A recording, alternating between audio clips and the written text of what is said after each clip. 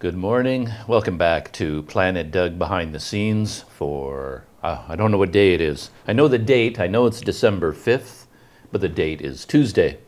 Tuesday, December 5th.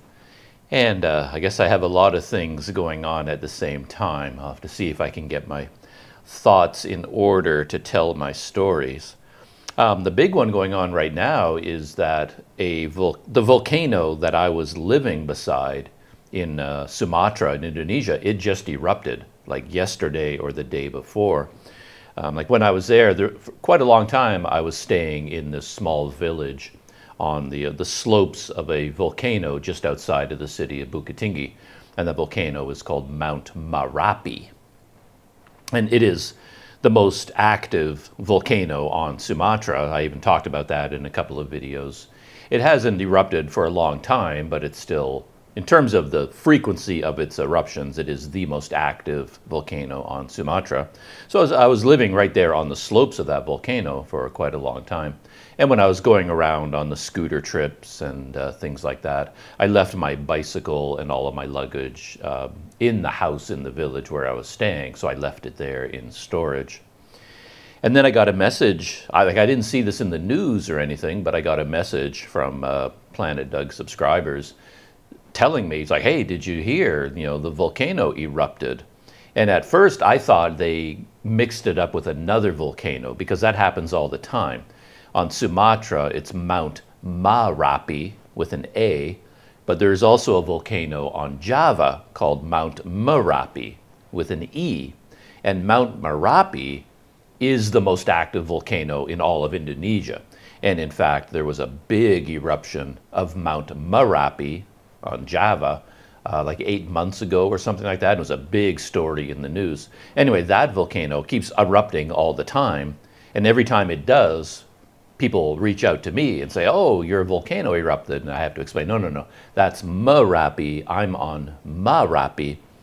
And they're very, very far apart on two totally different islands. So when I got all these messages about the volcano erupting, I just thought, yeah, it's the same thing. It must have been the Java volcano that's erupting, not the Sumatran volcano. But then I went looking in the news, and sure enough, it was actually what I think of as my volcano, the one that I spent a lot of time around in Sumatra. It erupted. It wasn't nearly as big an eruption as the one 8 months ago on Merapi, but still looked fairly serious. I don't think there was a lot of like lava flow or anything like that, but it sent up a plume of ash 3 kilometers into the air. That's what all the news stories are saying. And I've been around volcanoes like that in the past, like volcanoes that are just sort of sputtering all the time, like just have sort of a constant eruption going on. Every morning you wake up and you'll see like a little bit of a plume coming off the volcano. There's a town in Sumatra called Barastagi, and there's a volcano beside Barastagi. I spent some time there in the past, and it's constantly erupting, and the people there have to live with the ash. I mean, ash just covers everything all the time, so you're always sweeping up volcanic ash and rinsing off your cars and your motorcycles because everything gets covered in volcanic ash all the time. And that's what they're dealing with in my village and in Bukittinggi. That whole area, that massive volcanic cloud is, just sending volcanic ash over the whole area.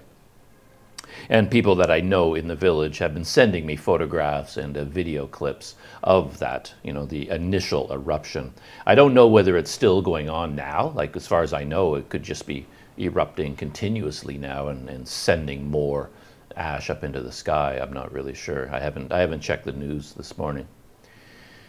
But yeah, in recent hours, they've started to report some fatalities. At the beginning, the stories were saying, there was this big volcanic cloud went up, but there was no structural damage. It's not like villages were wiped out. There was nothing like that going on. But it turns out there were about, as this is what they know about that, there were about 70 hikers on the mountain, on the volcano. And I guess it's a very popular volcano for people to climb on the weekend, things like that. And they knew of at least 70 who registered to climb to the top of the volcano. And there were probably quite a few more than 70, but there were 70 that had registered. And so far, the last articles I checked, 11 they found so far have died. And I guess they were close to the crater, maybe even inside the crater, I don't know. I always find this very frustrating with modern news. You get so little information. And the way my brain works, I want to know everything. I need the details. You can't just write an article that says 11 hikers died. Okay, well, I need to know where they were. Like, where were they on the volcano? And you know, I'm not talking about a you know, gruesome interest or anything. I'm just interested in facts and science and details. And I want to know, how did they die? So, like, were they right in the crater and then they suffocated because of the ash? They couldn't breathe? Or was it heat from the eruption? Was there actual lava and was like superheated steam, like a, what do you call that when a cloud, I can't think of the name. I'm going to look it up right now because I hate not knowing these things. I got it. It's called a pyroclastic flow. So when there's like a major eruption, there can be like a cloud of hot gas and ash and, you know, flowing down the slope of the volcano and moving at a very high rate of speed, and they call that a pyroclastic flow, and that can kill people. So were these hikers killed in the pyroclastic flow? Were they, you know, I want to know all these details, but the media these days seems to be a lot of copy and paste. You look online and you think you're looking at 50 articles about this eruption, but really there was only one, and then every news agency just copy and pastes the same information. So there's no point even scanning the news because everybody reports the same thing.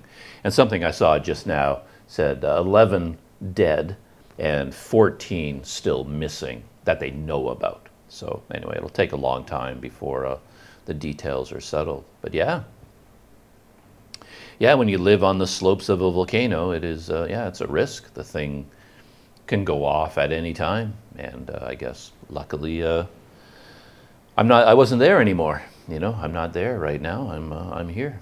So, yeah, but I've reached out and I've touched base with a few people that I know there, and everybody's fine. They're just busy, you know, cleaning. They got all the volcanic ash everywhere, you know, wiping it and sweeping everything up, things like that. Something else that is going on, I had a bit of an adventure this morning, and I kind of want to talk about that adventure a little bit. And that involves, I have plans right now, believe it or not, to return to Sumatra. When I left from Sumatra last time, I took the ferry from Dumai to Port Dickson in Malaysia, and I had all kinds of ideas in my head for what I was going to do. None of them involved returning to Sumatra, but things kind of spun out of control in my life. A lot of poor planning, perhaps, on my part. And I find myself right now needing to leave Malaysia again. And I'm also sort of switching modes. Like when I went to Sumatra last time, I brought my bicycle with me, and it was a little bit of an experiment. I wanted to see if it's possible to ride a bike long distances and shoot YouTube videos at the same time and have those videos be a little bit interesting to a general audience. And that did not work out at all. So much work and so much trouble, so much effort, so much time required just to get to a place like Sumatra with your bicycle. So that's the first part of the problems. And then when I got there, when I landed in Dumai, I got sick to my stomach, so I couldn't really hit the ground running. I was quite sick in Dumai for a while. I had to recover before I could even start cycling. Then I finally got on the bike, and on the very first day that I rode from Dumai to the next town up the highway, which was about, I don't know, 80 kilometers, something like that, my knees gave out. So I guess maybe I just wasn't in good enough shape to ride that far on the very first day, and I basically blew out my knees. And then I was really unable to cycle as I planned. And my original plan, to be honest, was to make it a very short trip. It was just supposed to be like a 30-day trip, because you get a 30-day visa on arrival. And then I was just going to ride to Bukittinggi, ride back, get back on the ferry, and leave again. And it was supposed to be very quick. And yeah, it turns out the whole trip kind of took like a year, because I went back and forth from Sumatra to Malaysia and then doing different things. And that at every stage of the bike journey, it just didn't work out. So my visa was expiring before I was nowhere near Bukittinggi, and my 30-day visa was expiring. And my plan, if I needed to extend my visa, was to go to the immigration office in Bukittinggi. But I was just so far away from Bukittinggi, I wasn't even going to make it. So I went to a city called Pekanbaru, which is very near to Dumai as the crow flies. And I went there and extended my tourist visa for another 30 days, but I still couldn't ride my bike. My knees wouldn't let me. And I rested up there for a week or 2 weeks. I can't remember how long. And then I finally got on the bike again, and I rode for 1 day, and my knees blew out again, just from 1 day of riding. And I found myself in this small town on the highway system. And I ended up staying there, I think, for 2 weeks or more than 2 weeks, just in that one town, again, resting my knees. And then I finally, my visa was expiring again. Like, I had a 30-day visa, then a 30-day visa extension. And because of my knees, I just hadn't covered any ground at all. And my visa extension was already expiring. So now I had no choice. I either had to turn around, get back to Dumai, get on the ferry, and just come back to Malaysia with my tail between my legs, complete failure. Or I would have to get all the way to Bukittinggi, and there I would like fly out of Indonesia and then, continue from there. And that's what I ended up doing. My knees suddenly got better. I changed my footwear, and I did some things about foot placement on the pedals, and that seemed to help a lot. And then I was able to actually ride my bike every day, long, like 6-7 hours a day, riding my bike, uphill the entire time, really steep climbs. And I was fine. My knees were fine. Everything was back to normal. So I was really happy about that. And then I got to Bukittinggi, and then, yeah, so that's sort of what happened last time. And then, well, of course, on my rides there, I discovered how brutal the conditions were for cycling. The road was so narrow, really steep. Like, once you got into the mountains, if you wanted to go touring, like ride your bike out to tourist destinations, look at beautiful things, other cities, you really couldn't do it on a bicycle, not realistically, because the roads were just way too steep. And there was so much heavy traffic on those highway systems, on all the roads. The truck traffic was unbelievable. It was just overwhelming. And it really made no sense at all. You could tough it out, and you could do it. And, you could play the odds that you're going to ride your bike all the way through Sumatra, and you're basically rolling the dice on whether you're going to be flattened by one of these trucks or not. And luckily, I was not flattened. Came close a couple of times. But it's just not a comfortable experience. It's no fun at all. And you feel like you're bothering people all the time, because you've got all these Indonesian drivers in trucks and cars. And now they're facing the same situation I am. The highway is narrow, it's crowded, it's curving, it's going straight up. So they're having to deal with all that. And now they see some dumb foreigner on a bicycle taking up half their lane, and now they have to get around me, right? So I felt like I was just annoying people all the time. And then at the end of my time there, I didn't use the bicycle at all for like any kind of distance. I rode it a lot around Bukittinggi, around the countryside. I love having a bicycle, but it was not a good way of exploring the area.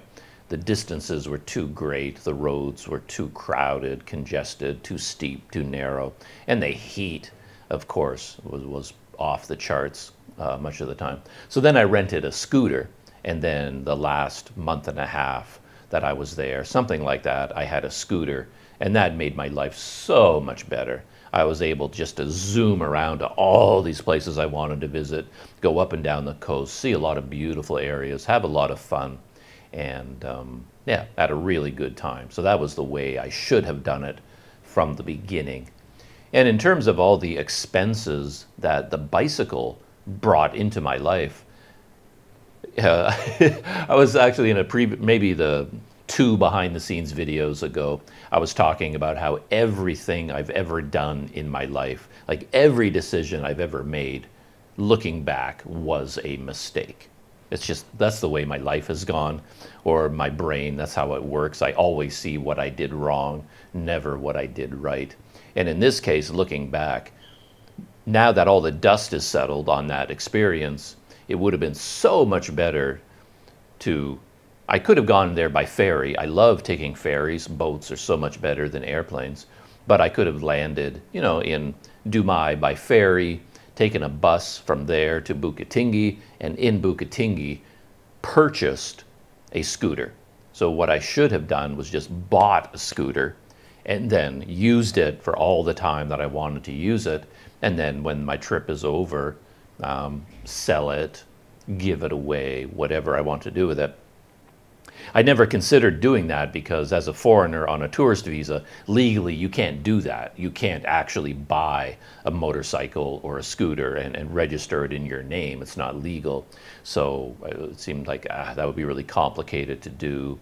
But what you could do, you could make an arrangement with a local person that, you know, just buy it from them, give them the full purchase price, but they would have to agree to leave it registered in their name. And then you have, you know, then you're legal, you've got a license plate and you've got insurance in their name, all those things. So I think I could have worked it out. I think before I go to any kind of country, from a distance, all these things look very, very complicated and very daunting. And it turns out you just need to get to know local people. And as soon as you get to make some contacts with local people, you know, suddenly everything becomes really simple. And because I stayed there long enough that I got to know some people, they made everything so much easier for me. And that's how I was able to rent a scooter and store my bicycle and have a place to stay, and had so many good experiences. But yeah, you have to get to know local people to be able to do a lot of these things, like, you know, buy a scooter. You know, you show up in a foreign land and it's like, okay, I want to buy a scooter. Well, how? Like, where do you start, right? And yeah, but if you know someone local, they can really help out with stuff like that. So that's what I should have done. And bought a scooter, used it, sold it. You can't sell it for the same amount that you bought it for, but you know, the amount of money that I would have lost would have been far less than the expenses I incurred because I had the bicycle with me. So, and on top of all that, the videos that I shot, I don't know, they're not really that interesting. To me, they're fascinating because they're my experiences, but riding the bicycle, using my 360 camera, I did that at the beginning. I shot 360 video and I tried to get fancy with it, mounting the camera in different places around the bike to get an overhead shot, a shot from the front, a shot from behind, you know, a shot from the side, and then mixing it all together with music and everything you can do with a 360 camera. And then mounting a GoPro on a chest harness and on the handlebars and getting different angles, different points of view. That's a lot of fun to do, but it takes a tremendous amount of time. And then editing and uploading the videos takes a tremendous amount of time. And then in the end, the videos are not really that interesting to a wide audience. They may have an interest to a very niche audience of people who like to ride bicycles, but there are very few people in the world that fit into that category. So that's another reason, you know, riding a bike and shooting video at the same time is not ideal. Though there is one advantage to it. I said that it helps a lot when you get to know local people. But the funny thing is that having a bicycle and going on a bike tour actually helps you meet local people, because it's a conversation piece. So the people that I did get to know in Sumatra and who became friends of mine, I met all of them because I had the bicycle.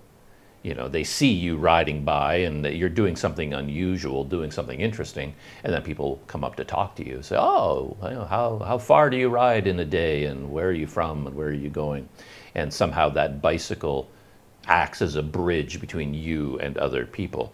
Whereas if you're just, you know, going around by bus, flying in, flying out, you don't have that bridge. I think you have to work a little bit harder maybe. So that's one advantage of doing something like a big motorcycle trip or a scooter trip or a bicycle trip, something like that. Anyway, all of that is sort of an aside to talk about that one of my ideas for coming back to Malaysia and why I came to Kuala Lumpur in particular was to transition over from the bike to a backpack. Because I had my backpack in storage here in Kuala Lumpur, and I wanted to come to KL, and I dismantled my bike. My entire bike has been dismantled, and I have it in storage at a friend's house, friend of mine, Matthew, who lives here in KL. He was kind enough even to come down to Port Dickson and pick me up in his car. He has an SUV with a big luggage area in the back, and I broke my bike down as small as I could get it. You know, you remove the wheels, remove the handlebars, the pedals, take everything off the bike, pack it, wrap it up in garbage bags, you know, so it's waterproof and you don't get grease and dirt everywhere. And I just threw that in the back of his SUV, and we put it in storage at his house. So my bike is out of my life right now. I got my backpack out of storage. Another friend of mine, Daryl, he was storing my backpack while I was in Sumatra, so I got my backpack. And now, so I'm basically transitioning from a cyclist to a guy with just a backpack. And I also spent so much time editing videos from Sumatra. It took so long. My brain and my fingers must be very slow or something, or I shoot too much video. Anyway, it took me far longer to edit that video than I expected. So once again, I have to leave Malaysia because my visa is expiring. I've used up my entire tourist visa. And now I have to get out again very soon. And I had certain ideas about going somewhere. I had thoughts about going to Bangladesh, about going to Vietnam, and I still have those thoughts, but the way my life is right now, a big change like that doesn't really fit in. I just need something easy, fast, and simple, basically, as I switch over from, you know, using a backpack, and I don't have a lot of time, and I kind of just want to go somewhere for Christmas, you know, for the holiday period. So what I decided to do, kind of last minute, again, perhaps poor planning on my part, because even when I started looking into like going to Bangladesh for a month and riding up and down the rivers on the launches there, doing something like that. But then I started looking into the visas, and I remember when I went to Bangladesh my first time, I had a lot of trouble with my tourist visa. It's complicated to go to Bangladesh. And I was looking at the requirements online right now, and they was talking about, oh, now you need a letter of invitation from someone in Bangladesh. And yeah, I would have to go to the embassy here in KL, the High Commission, and they say it's going to take, you know, 5 to 7 business days to process. And again, this letter of invitation. And I know from experience, when I had a visa on arrival last time for Bangladesh, and they gave me a lot of trouble at the airport over it. They didn't want to give me a visa on arrival, even though I had all the proper paperwork, but they held me overnight at the immigration office in Dhaka. They wouldn't let me go, like immigration wouldn't stamp me into the country. They held me there overnight because I had to do an interview with the head of immigration the next day, and this woman, the head of immigration, she didn't come in until like 10 a.m. So they basically kept me at the airport overnight. I forget what time I landed, 10, it was in the evening, 8, 9, 10 in the evening, and a friend of mine had come to the airport to meet me. They were going to pick me up at the airport. We'd prearranged this, and they knew when my flight was landing. But then I had to contact my friend and just tell them, they're not letting me into the country. So that was a big, complicated mess too. And yeah, I remember I had a lot of trouble contacting them because I didn't have a SIM card.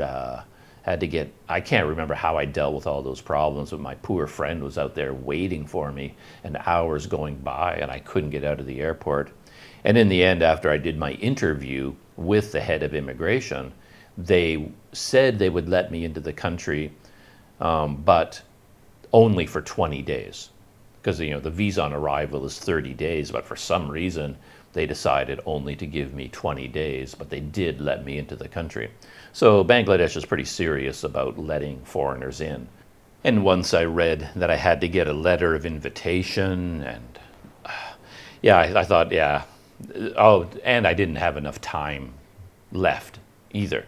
If I really wanted, this idea to go to Bangladesh is like a brand new idea. It just came out of nowhere because I was watching the videos from Bald and Bankrupt when he was in Bangladesh, and then I went back and watched my own videos from Bangladesh, and it kind of made me think, yeah, it would be a lot of fun to go back there because I really wanted to ride on the launches more. The last time I went, I spent my entire time just in Dhaka, and I didn't travel around the country at all. And I thought it'd be a lot of fun to go back there and hop on the boats, like on the river system, and just travel all around by river boat. But that idea came out of nowhere, and it's too late in terms, I can't get organized for Bangladesh in time. I won't, there's a risk that I won't be able to get the visa. So, booking a flight, that's always the catch-22 when it comes to these sorts of things, because in order to get the visa, you have to supply all the documents. Like you have to have a ticket in and out of the country, now this letter of invitation, you have to have confirmed hotel reservations for when you land. So you have to have all that first before you can even apply for the visa. And then if you don't get the visa or you don't get it in time, then you've lost all of that money for the flight and stuff like that. So it's a real catch-22. You got to ease into these things, as carefully as possible. And so anyway, so I stopped thinking about that. And my other idea was to go to Vietnam. I've been to Vietnam, but only one time in my life, and it was so long ago. It's like a completely different country today. So it would be interesting to go there again. And there's also a question of budget. I'm like, if the bank account could support it, then things would be a lot easier. I'd just pick a country and, I'm going to fly there and I'll go there. But I have to pick places that are the least expensive for a little trip like this. So I'm looking at places that are close.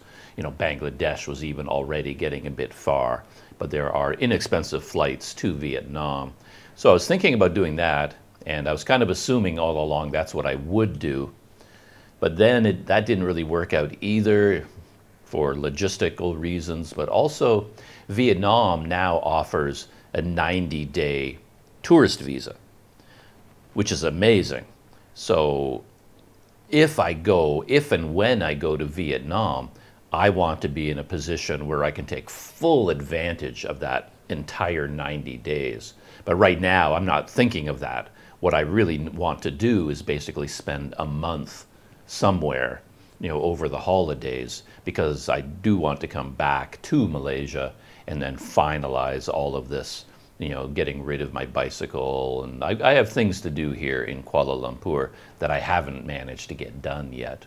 So I'm still sort of in the middle of a bunch of stuff, and I don't really want to be gone for 90 days, right? So yeah, and you don't really want to go in and out of a country a lot, unless you're getting good value out of those trips. Like right now, I wouldn't want to go to Vietnam, stay. They give me 90 days, and I stay only for 1 week, and then go somewhere else. It feels like I've wasted one of my visa shots, right? And I don't know what's involved in getting this 90-day visa, but I'm sure there's paperwork and you've got to fill out forms and it's going to take time. But anyway, so I made the snap decision to go back to Sumatra. And what I did yesterday, I booked a flight to Medan. And I've been to Medan before. I've flown into Medan before. I've flown out of Medan. But I'm developing a plan to kind of make the trip as interesting as possible. I mean, what I want to do, of course, I want to go to Lake Toba. I've been to Lake Toba before, but only on one side of it. I spent a lot of time sort of on this side of Lake Toba. I had my bicycle there at the time, and I rode around that part of the lake. I stayed in some of the small towns alongside the lake, and I stayed in Tuk Tuk on the island of Samosir. But I didn't see any of the other side. So I never went all the way around the lake. And there's quite a beautiful mountainous area on the other side of Lake Toba that I never visited. So I'm thinking about, like, if I go to Lake Toba, I can make it a new experience, different from what I've done before. And I was thinking about traveling in a special way. I haven't quite worked out the details yet, but with my backpack, you know, I have a lot more freedom in terms of what I can do as opposed to having a bicycle. And yeah, we'll see. So I'm thinking even of going to like Medan, Lake Toba, and then perhaps going up to Banda Aceh. And when I was in Banda Aceh before, I rode my bicycle up to Banda Aceh one time, but I didn't spend a lot of time there. My visa was expiring again. That's the problem with riding a bike. It takes so long to do anything, and your visa is just constantly expiring. So I wanted to visit places around Banda Aceh. They have the Tsunami Museum, for example, but I never had time to visit it. And there are the offshore islands where like foreign tourists go, Pulau We. When I was there before, I didn't have the time and I didn't really have the interest. My brain wasn't in the mindset of going to beautiful beaches and tropical islands. That wasn't the kind of the trip that I was on. But just for interest's sake, and perhaps for a YouTube audience, going to places like Pulau We would be interesting. So anyway, I have all these thoughts, and I've already booked a flight. So I booked my flight to Medan. And then one of the reasons I decided to do this was, yeah, it's inexpensive. It's like one of the cheaper things I can do in terms of going to another country. But also Indonesia, you can get a visa on arrival for 30 days. And you can get that at the airport. And so, yeah, I could just land in Medan. They've got a window there. You go up to the window and you pay your 500,000 rupiah. And they give you a receipt and I think you just get the receipt at that point. Or maybe the receipt and the sticker. No, just the receipt, I think. And then you get into the immigration lineup. And the immigration officer asks you their questions and then takes the receipt. And if they let you into the country, you know, they print out this sticker, the visa on arrival for 30 days, and it goes into your passport. However, anyway, that's what I was planning on doing. But then I remembered that Indonesia just recently introduced an e-visa on arrival. And given a choice, I would still just get it at the airport. You know, once you go online and start trying to do things through a website, it can be complicated. Payment can be complicated. Who knows how long it would take to get the e-visa? I was looking at some websites online and everybody was saying it can take between 5 and 14 days to, you know, process it. And I was like, oh, I can't wait that long, you know. The clock is ticking. So I was thinking I wasn't going to do it, but then I in all the research, there's one big advantage to the e-visa. And as if you get an e-visa on arrival, if you end up staying longer and you want to extend it for another 30 days, you can do it online. And once I read that, it was like, whoa, okay, that is huge. Because a big problem for me on my recent trips to the Bukittinggi area was, you know, going to immigration to apply for the 30-day visa on arrival extension. That process got me in so much trouble. When I did it in Bukittinggi the first time, that's that whole horrendous story where out of nowhere they said I needed to get a sponsor, a local sponsor for this, you know, visa on arrival extension. And that made things so much more complicated. And there's a whole bunch of holidays in there, and it ended up taking something like 2 weeks to get a 30-day extension. And it was just a horrible experience.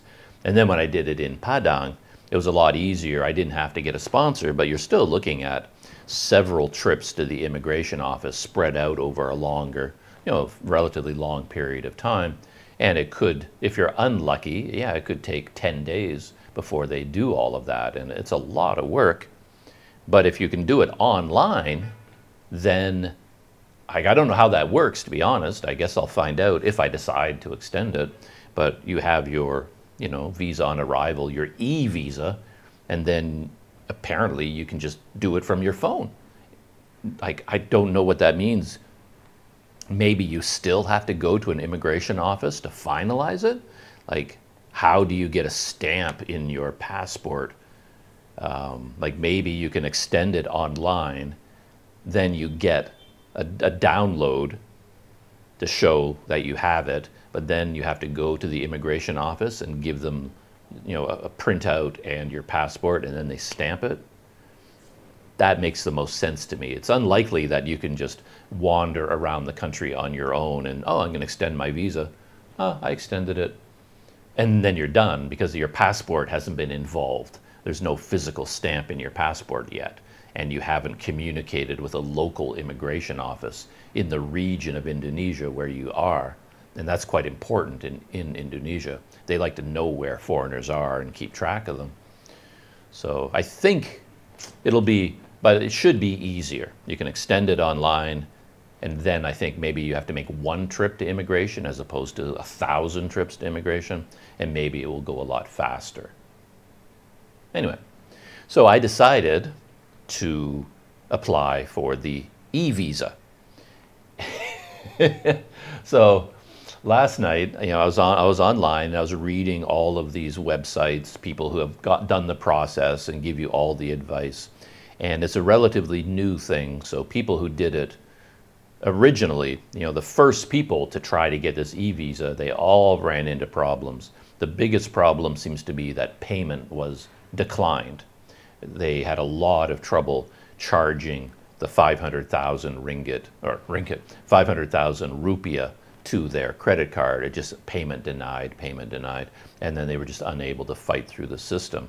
And there's, if you go to one of these websites with all the instructions, go down to the comments, and you'll probably find 100 horror stories of things that went wrong. Like, so many different things went wrong, not just the payment problem, but many, many other problems. And it didn't sound like a very smooth process. But it's been a while now. I think the system has been in place for over a year now, maybe a year and a half. So I thought maybe they smoothed out the bugs.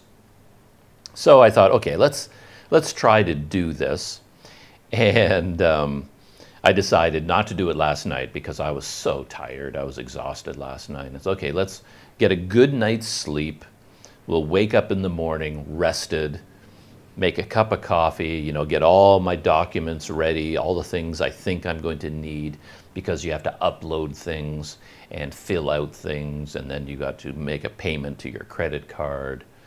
And I thought, okay, let's do this first thing in the morning when I'm really fresh and really take my time. And man, oh man, am I glad I did that, because had I tried to do this last night, I would have given up. I would have just been tearing out my hair because everything went wrong. It was one of the most complicated, confusing, stressful, and frustrating things I've ever done online. And that is saying something, because everything online is a nightmare for me. At this point, my brain is still spinning. I can jump to the end and say that I was successful. So I was able to open an account. I remembered at the last minute, I think people were giving the advice that if you think maybe you're going to want to extend your visa on arrival while you're there, your e-visa on arrival, if you think you might want to do it, then it's better to open an account with immigration, like Indonesian immigration. There's a website or something called Molina, and you have to go to Molina. People were so clear about that. They said that there's all these websites out there that are fake, that are trying to sucker you in to applying for the e-visa through their website, but they're not legitimate. They're like visa processing agents or something. And there's a lot of warnings that they're stealing your identity. They'll take your money, but you won't get a visa, or the visa won't be valid. So everyone's saying, go to Molina, the official Indonesian website. Don't go anywhere else. And I'm very lucky that I did that. But anyway, you go to Molina, and then they say, what you should do is open your own account. So then you get, open an account with your email address and password, and now you have an account. And then once you have that account, when you apply for the e-visa, it will be listed in your profile. And then while you're in Indonesia, you can go into your account, go to your profile and see your active visa, and then you can extend it from there. But if you don't have an account, then it's more complicated or not even possible to do. Anyway, at the last minute, I remembered that because the first time I did it, I forgot about the account business. I guess I was moving too fast, and I just went to Molina, and then I started going through the process where it just says, apply for an e-visa. So, I was going through the stages one by one by one. And one thing you have to do is take a picture, or you have to upload a copy of the data page from your passport. And they have very detailed instructions on what's good and bad. They show all these examples about how your photo, how your scan is supposed to look. And they'll show the bad version and with a big X through it, and then they show you the good version, another one, another one, another one, all the things that you're not supposed to do. And one thing about modern passports, the Canadian passport has so many security measures built into the paper. It's highly reflective. It's got all kinds of holograms built into the page. They're all security features. And if you have light shining on your passport page, it's like a brilliant rainbow of colors. And if you try to take a picture of that, you can't see any of the information. So I was here in this room, I was trying so many things, closing the curtains, building shades, putting my passport here, and you're trying to angle your camera. It's like, here's a reflection, there's a reflection, and sometimes the reflection would cover up your name. The rest of it would be legible, but they can't read your name. And then you get your name legible, but now your passport number is covered up by this colorful hologram reflection. And it was so hard to do. It took a long time. But I finally took a photo that I thought was suitable. I was like, oh yeah, everything's, it's okay. And then you have to crop it very, very carefully. They have precise requirements. You can't just, you can't hold your passport in your hand and take a picture and upload that. It has to be cropped and framed in exactly the right way. Everything was fine. So I did that, and then I had it saved to my phone, and then on the proper page, I uploaded the picture of my passport, and I was so happy to see that it was accepted and showed up in the little square. And then you have to upload a photo of yourself, like an actual passport style photo. So I went through that process as well. I uploaded that. And then you have to fill out all the rest of the information, the full name and where you're going to be staying in Indonesia, the name of your hotel. The postcode of that hotel is really important. A lot of people online said they had trouble with that because the postal code wouldn't be accepted. The numbers, like their hotel would have 6 numbers in their postal code, but it wouldn't be accepted by the system. You know how all that works. Mine didn't work for a long time. I picked out a hotel, and then you have all these boxes, and the very first box says address, and then underneath that it says postal code, and then state, province, region, district, And when you put in your postal code, if it's a proper one, everything else gets populated. So once you put in the postal code, then state, province, region, district, all that stuff is automatically filled out, which is a good thing because I would have no idea how to fill that out. But nowhere in any of the boxes did it ask for the name of the hotel. It said address, then postal code. And I thought, what do I do here? What do I do here? I thought, surely they need to know the name of the hotel, right? So I put in the name of the hotel, and then I wrote out the street address, right? Because nowhere else in there did it ask for the street address. It just says postal code. And I thought, well, this box says address. I thought, wow, okay, I put in the name and then the street address and the street number, you know, all the details that you see on Google Maps or on Agoda. I made sure all the information was right. And then I just kept getting error messages. Every time I tried to submit it, error, error, error, error. And I couldn't figure out what was wrong. I thought, okay, maybe the name of the hotel is not technically an address. So maybe that's what it doesn't like. Because it doesn't tell you what's wrong. It just tells you it's wrong. So I removed the name of the hotel and I just had the street address, street number and address. And that was rejected again and again and again. And I thought, well, try a different hotel, you know, a different address. Nope, rejected, rejected, rejected. So finally I thought, well, maybe just the name. So I put in the name of the hotel and no address at all, and that was accepted. It's like, oh, for Pete's sake. So why does it say address? It should just say name, like hotel name. Anyway, but it doesn't want the address. It wants the name of the hotel. So finally I got all that filled out, everything was accepted, and then I got to the next stage, you know, submit, and it was rejected again. And then I have to scan through the whole page, and it turns out my passport page wasn't accepted. When I initially uploaded it, it was accepted and was inserted, but then at the next stage, it was rejected. It says, you know, not good. But they don't tell you what's not good about it. As far as I could tell, it was perfect. You know, it was perfectly legible, it was clear, it was framed properly, it was in focus. Everything about it was perfect, but it said, no, we can't process this. So now I'm back in this room, you know, like a mad photographic scientist, opening the curtains to let sunlight in. I take another picture that was a bit brighter and this and that. I upload it, it's accepted, it populates the screen, but then you get down to submit, and then it's rejected again. Nope, not good enough. So I went back around and around and around and around. And I don't know why, but eventually I took a photograph of my passport, and then it said, thank you very much, we accepted it, it works. And then you get another page. What they do is they have a computer system that scans all the information on your passport and then inserts it automatically. So, you know, your name and expiry date, issue date, all those things, your date of birth, they take it from the photograph, which is why it has to be high quality. But then, of course, you have to go through it all because it made a ton of mistakes. It had, you know, the issue date for my passport, but it was incorrect. I don't know why it would be, but they had the wrong date. So I had to make sure everything was correct. And so there it was. And then it said, then I submitted it. You know, of course, you have to have your local phone number, you know, a lot of information they require. And all of that was filled out.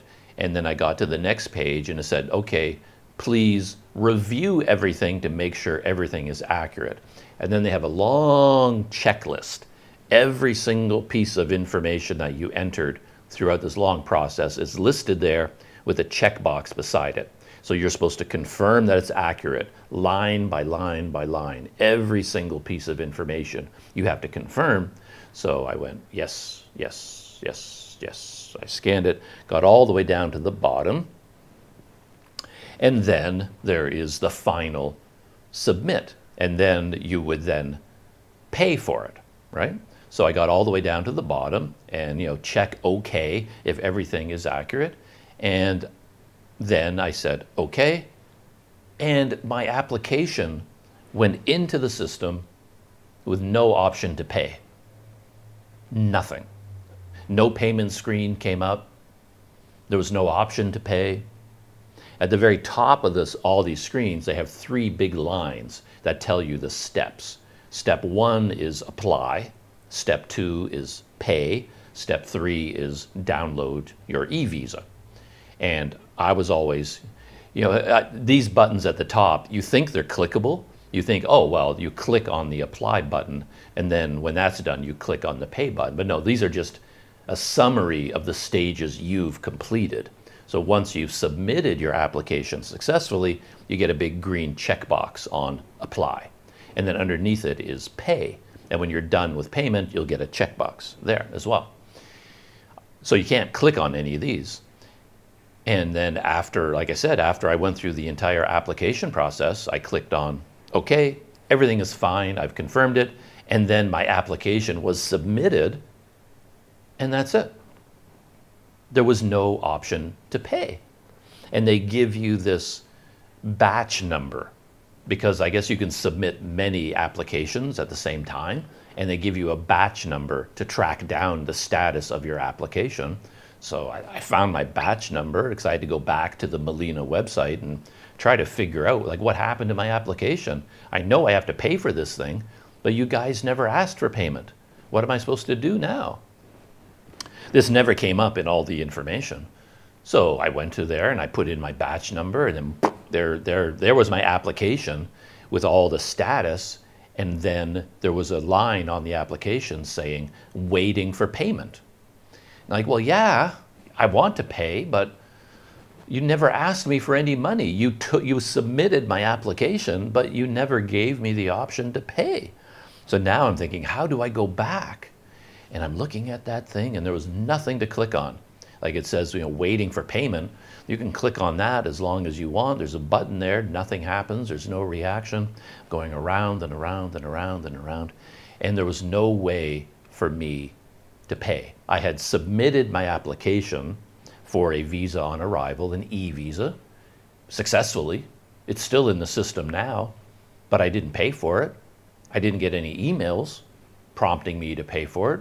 There's nothing on the website that allows me to pay for it. And basically, I was stuck.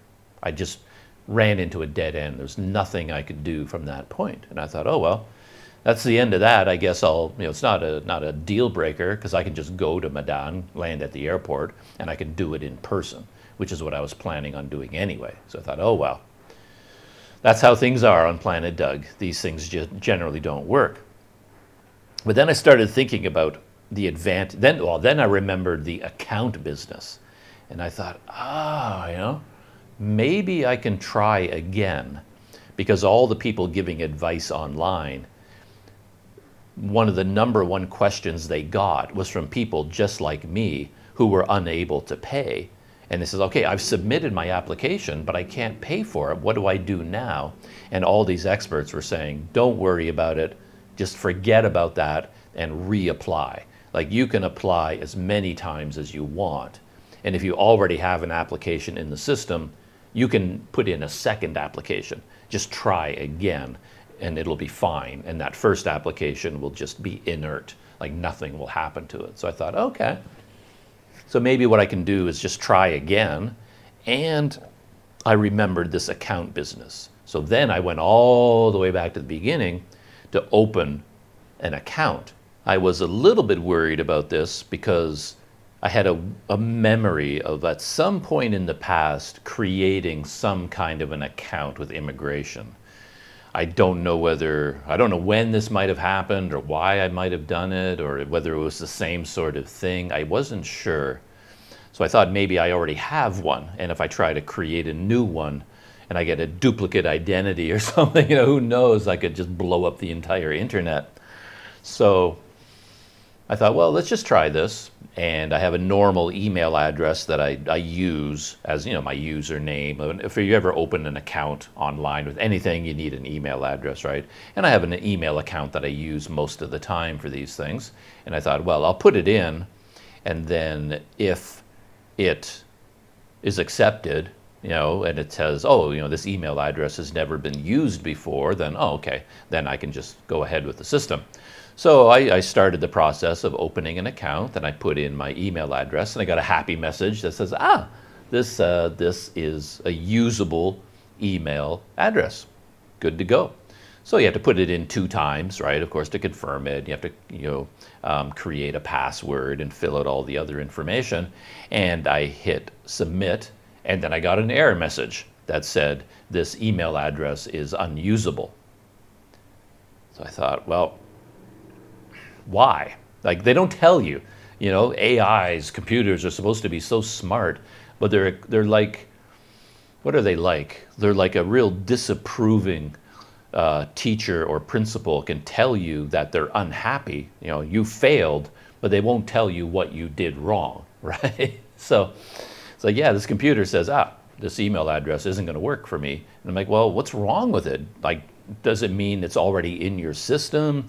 You don't accept it because of the structure of it, or this email provider, you don't like them, they're not, who knows? But anyway, I decided to just do it again, but use a different email address, a more established one. You know, I don't like to use it for these sorts of things because it's more of a foundational kind of email address for my life, but I thought, well, let me use this one. So I went into the system and all over again, you know, creating a new account using this email address.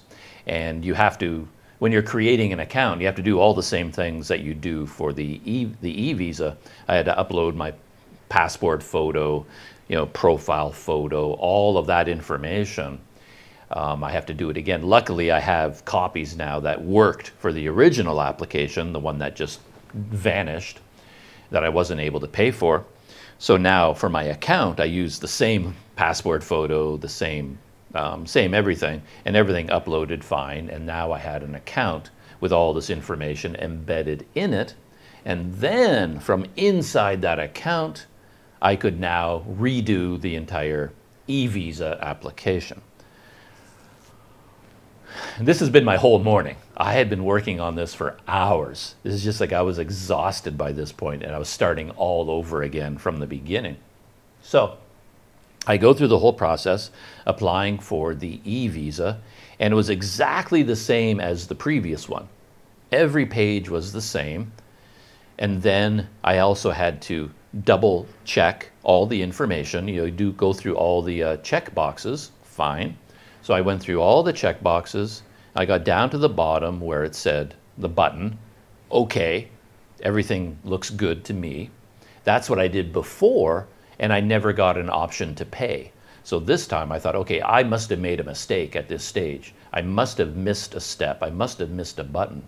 But I went over that page from top to bottom, left to right. I looked at it from every possible angle. I examined it. I was Sherlock Holmes on the case, looking for any possible way that, like, there's nothing, there was only one active button on the screen at that time to confirm that everything is correct. That's the only button available to me. There was nothing else I could click on. So I had no choice. And the last time I did it, it didn't work. So I thought, well, this is all I can do. So I clicked on that button to confirm that everything is accurate. And then I got a payment page. The first time, I did exactly the same thing and no payment page showed up. This time, I got a payment page. So I'd moved on to the second check mark. Ah, yes, this was good. So now I'm going through the payment thing. You got to fill in your, credit card number and information and codes and expiry dates, all that information. But now you're introducing a third party, my bank in Canada. And they do so many weird things. It just drives me insane. Sometimes they do things, sometimes they don't. And in this case, I finally clicked on, okay, pay now. And then I got a window from my bank that said, in order to complete this transaction, we need to send you a code to confirm that it's you. And we can do this one of two ways. We can phone you at your phone number in Canada. So that's not going to work for me. But they gave me the option of using an email address that I have online with my bank. We can send the code to this email address that goes through one of my old websites. It's a very complicated roundabout thing. And I can use that email for my bank because it's a paid service. Because I pay for my website, I pay for hosting, and I created an email account for that. So my bank will accept that they'll send codes to that email address, but they won't send it to a Microsoft account or a Google account like Gmail or Yahoo or Microsoft. None of the free services, they won't use those.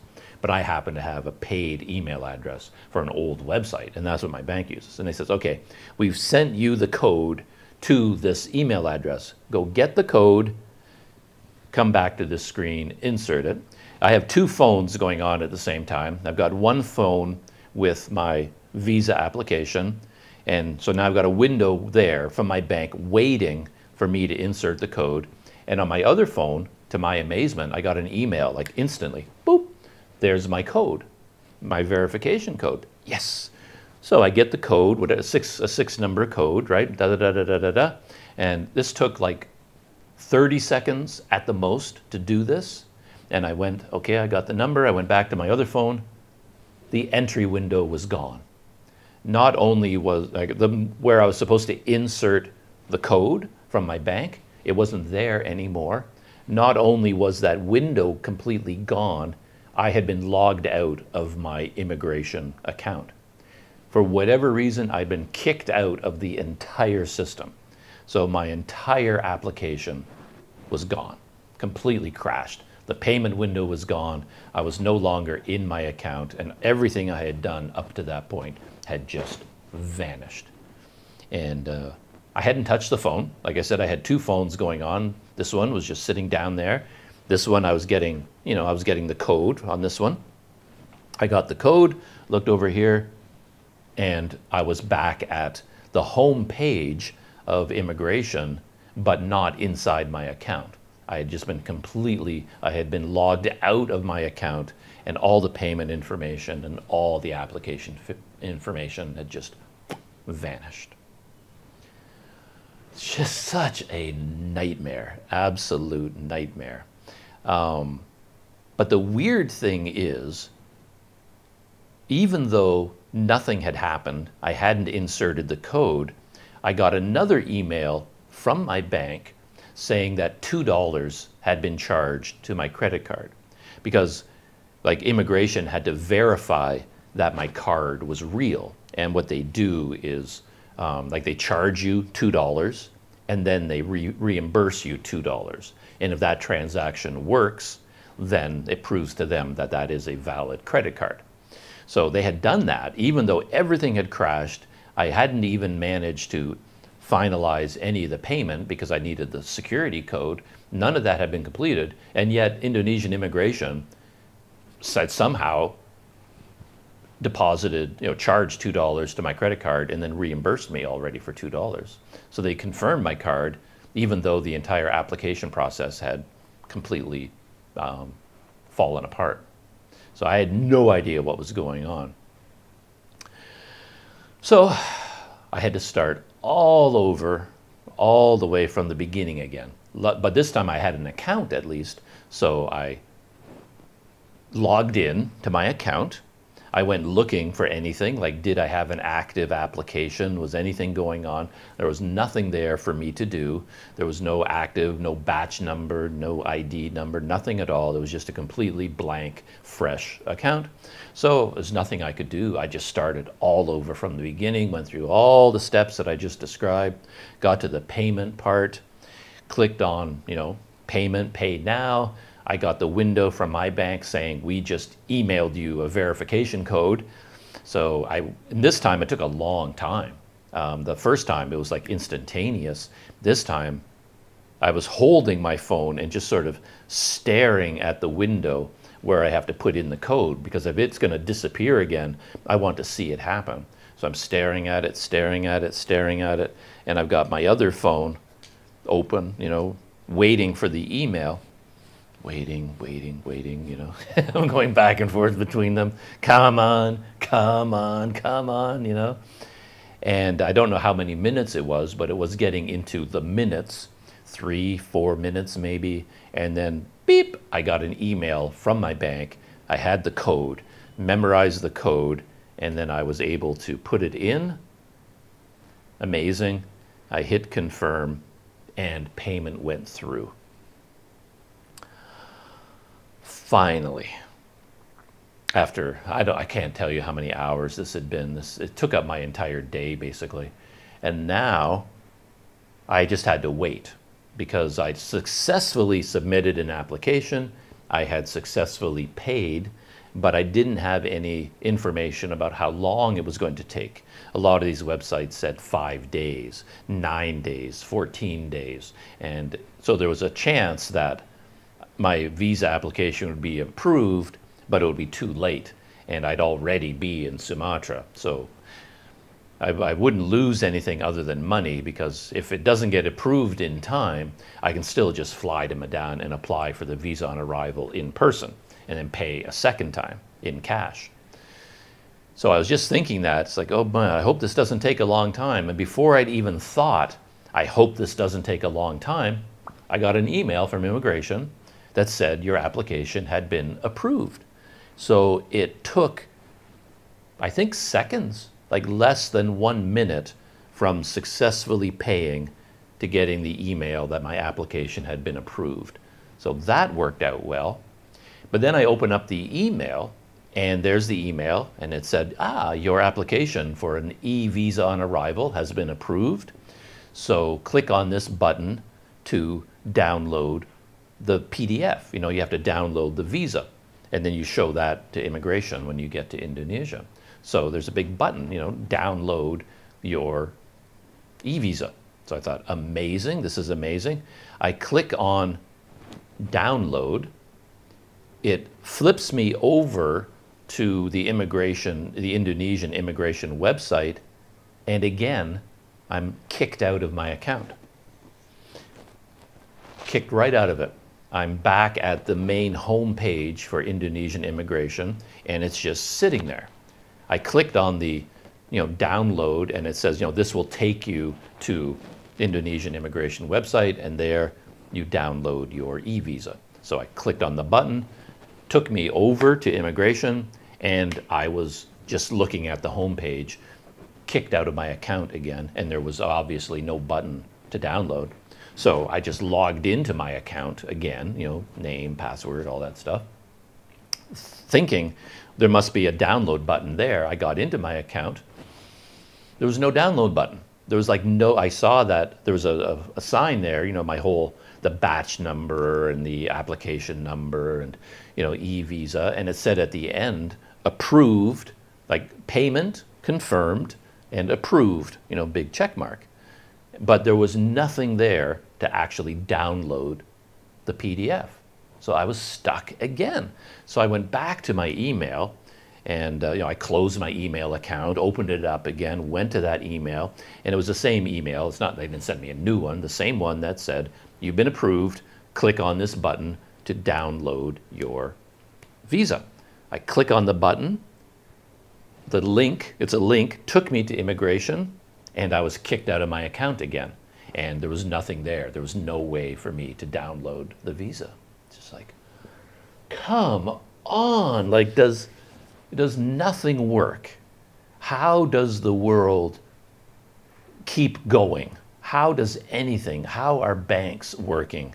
How are airlines operational? How does anything work when these websites, these online accounts are so filled with glitches and problems and errors, right?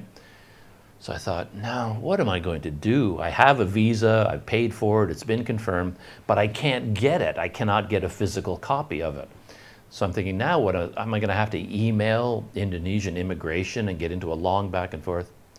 But then I went back to the email that they sent me, and I just started reading it from top to bottom. The top half was English, I think. The bottom half was in Indonesian, so I read through all the English, I looked through all the Indonesian, I scrolled all the way down to the bottom, and at the bottom of the email, there was an attachment. My visa was there as an attachment with a normal so I could download my visa directly from the email. It was included as an attachment. There was no need to click on the link to go to the website to download it. It was inside the email itself. So I just hit that little, the little arrow button with a line underneath it, and boom, it popped onto my phone. and it looks very official, looks very real. And at long last, after hours of work, unbelievable amount of frustration and working through the system, so many attempts at getting it done, but I was finally successful. And I have an e-visa for Indonesia for 30 days. So anyway, that has been my morning up until now.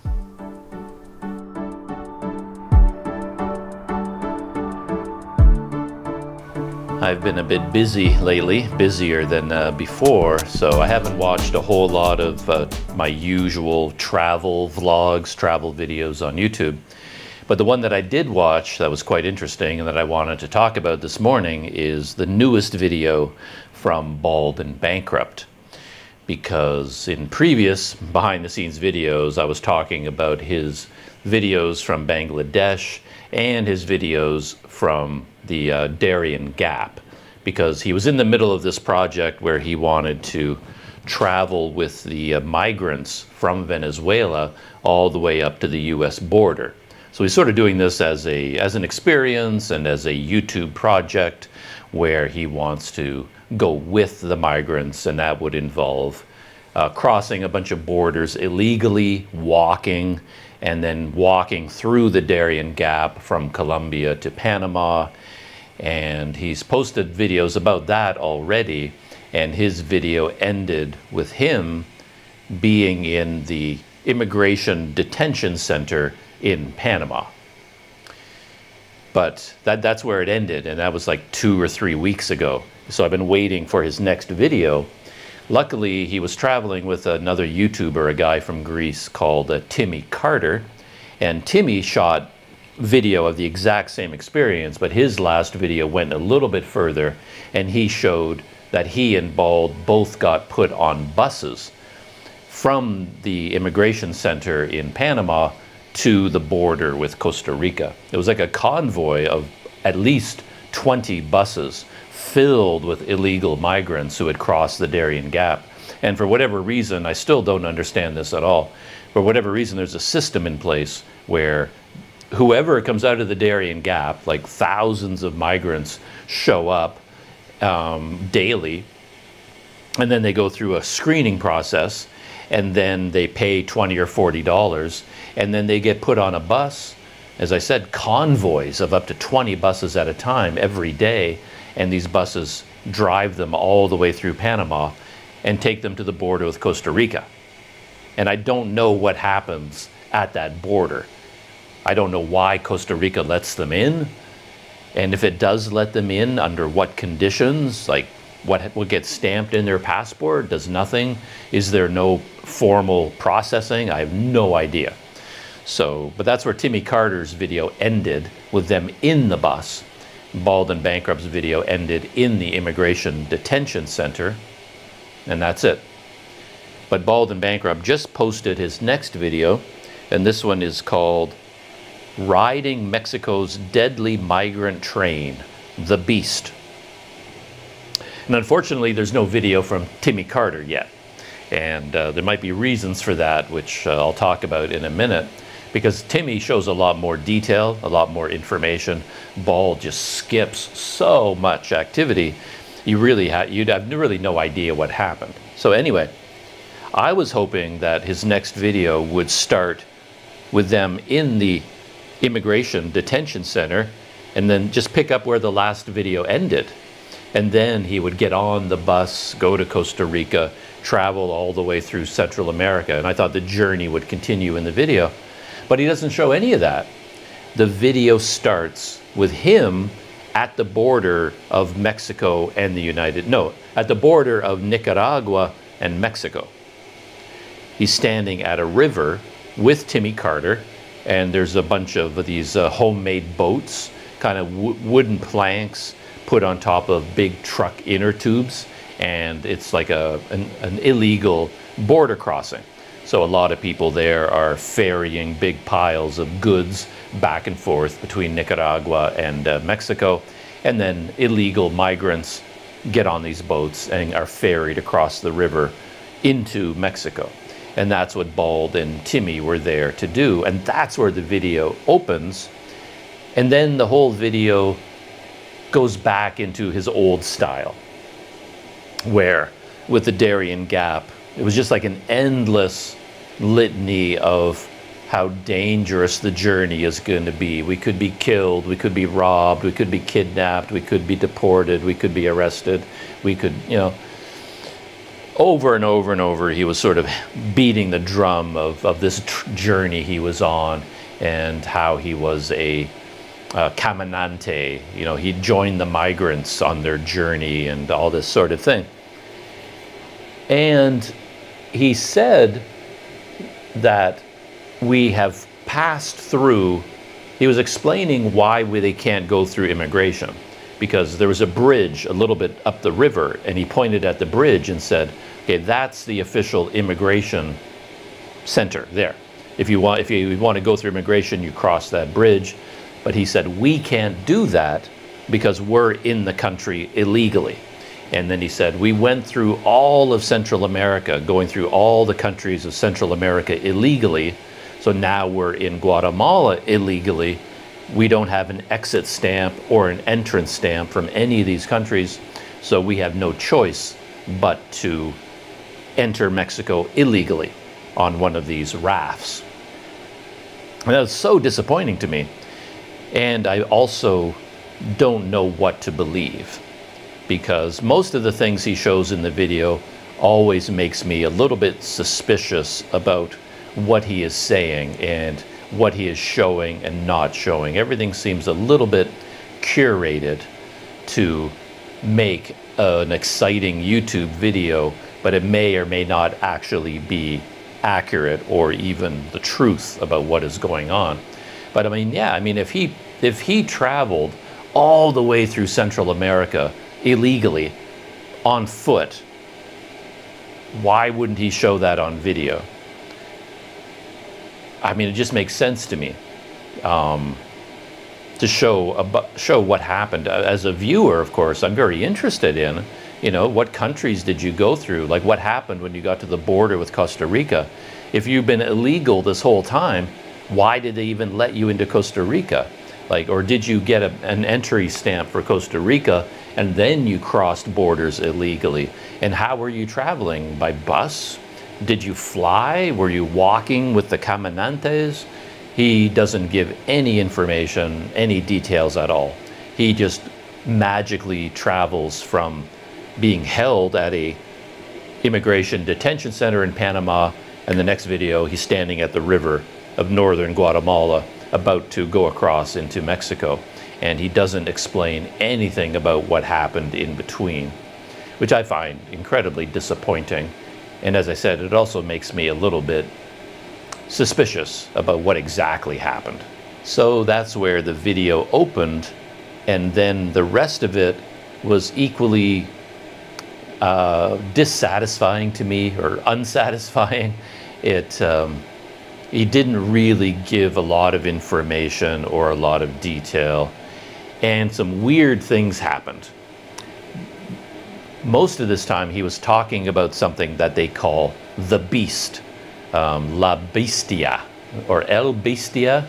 I'm not sure if in Spanish it's the if it's masculine or feminine, but apparently there was a train, like a freight train, that traveled all the way from, this is how he was sort of describing it, from where he was in southern Mexico, because he just crossed from Guatemala into Mexico, and then there's this train that the migrants use to go from there all the way to the US border. They're freight trains, and the migrants climb on top of the train, because it's not a passenger train, it's just carrying freight, and then they sit on top of the train because they can't afford to buy tickets, and it also bypasses all the immigration checkpoints on the highways, and then they ride on the roof of the train all the way to the US border.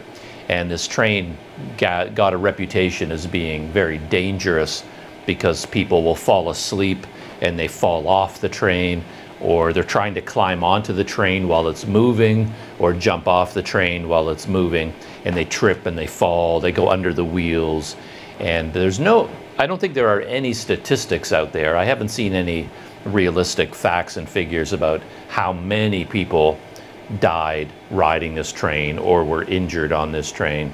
And there's a lot of talk about it being very dangerous, that these migrants are exposed and they get robbed by Mexican government officials or immigration officials or Mexican gangs, or they get kidnapped and held for ransom, they get attacked, they get robbed. All these terrible things happen to them while they ride the train, and the train got the name The Beast. It's kind of a legendary thing in the world of the migrants.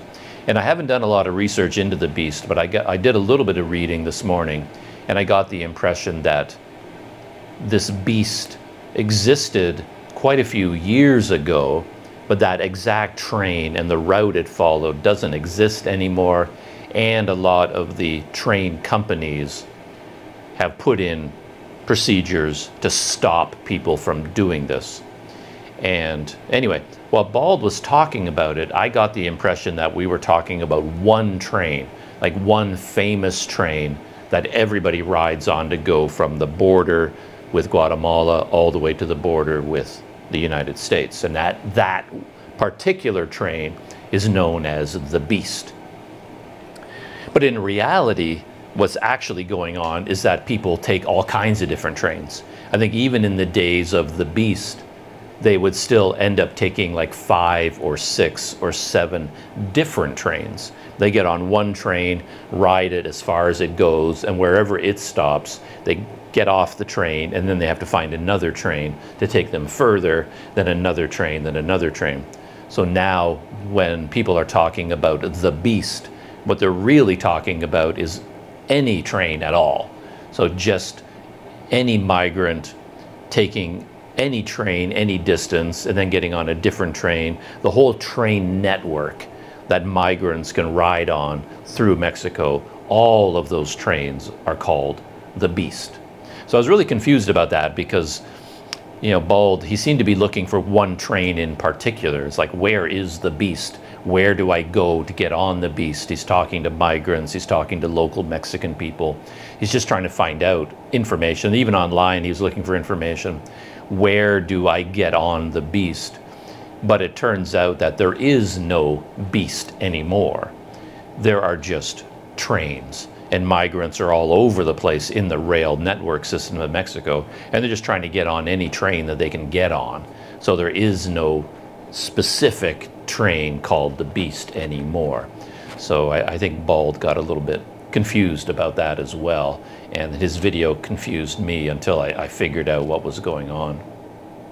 I have no idea what the time scale is for all these things that Bald was doing along with Timmy Carter, but in this video it seemed like on their first day of trying to find the Beast, they failed. They couldn't find like where it started from, and they did go to some railroad tracks, and they found a whole bunch of migrants from various countries, from Venezuela and all kinds of different countries. All these migrants are just waiting beside the railroad tracks, and they sleep there at night, and they're basically waiting for a train. And everybody's like trying to get information. Nobody knows for sure. Like a train will come in, it'll be a freight train, and everybody jumps up like, can we take this one? Can we take this one? But if it's moving too fast, you know, they can't get on it. And it might, if it stops or goes slowly, then they can try to get on it and climb onto the roof. But they don't know exactly where this train is going, so they're asking questions. Everybody's trying to get information from like train station employees or local people or someone who may have done this journey before and maybe they know better. But they might jump on a train, and it turns out that it's not going anywhere. You know, it goes up and then it stops and then reverses and goes into the train yard, and you know, there's a lot of confusion about what to do. And then Bald and Timmy were unable to get on a train that first day. And I think most of the migrants, part of the Caminante experience is this waiting. That's what you have to do. You just have to wait for the train, and then if it doesn't come today, well, then you sleep there at night, and then you wait until tomorrow, or maybe one comes in the middle of the night. I mean, that's the whole Caminante experience. But of course, Bald and Timmy weren't willing to go that far with their experience. They weren't able to get the beast, to find the beast the first day, so they just checked into a hotel to spend the night. And it was a very cheap hotel, like a very low budget, kind of, you know, looking on the videos, yeah, the cheapest of the cheapest hotels, kind of dirty and old and broken down, kind of a depressing looking place. But they each got a room in this hotel overnight, and then they were going to start again the next day to try to find the beast. But apparently, Timmy got sick. While they checked into the hotel, he was really, really sick to his stomach. And this is Bald's video, of course, so we don't see any of this from Timmy's point of view. But Bald says, yeah, you know, it's time to go to the beast, but we have a problem. Timmy isn't feeling well. And then he took his camera into Timmy's hotel room, and Timmy was lying in bed. He seemed to be moaning. And when Bald came in, Timmy picked up a plastic bag and appeared to be vomiting into the plastic bag and clearly was unable to go anywhere. And I have to say, I couldn't shake the feeling that this was staged. That sure, Timmy was sick, and yet the spontaneity of Bald going to his room and opening the door and Timmy just happening to be vomiting at that point, it felt like they set it up. You know, I can't say that for sure, obviously, but there was something about it that felt staged. Because Bald does this all the time. When he was in, when he first met Timmy to begin the journey through the Darien Gap, they faked everybody out. Timmy pretended to be drunk and just sleeping at a table in this outdoor cafe, and Bald pretended not to know who he was, and then just kind of went up to him and sort of shook him awake and says, hey buddy, are you okay? You know, are you all right? And said to him, hey, I'm going through the Darien Gap, want to come along? And then they both played it real. They both pretended this was a real situation. And then Timmy was like pretending to be drunk, and he's like, oh yeah, I'll go with you. And they made it look like that's how they got together for the journey. But of course, they had planned this months in advance. They both organized to meet there and then take the, walk through the Darien Gap together. And when I first saw it, to be honest, I thought it was real. And it was only later on when I saw them interacting, I was like, there's no way that was real. And then I kind of did some research and I did some readings. Oh yeah, okay, that was just they just did that for fun. And they weren't really even trying to trick anybody. I think they just did it as a goof, assuming that everybody would know it was a goof.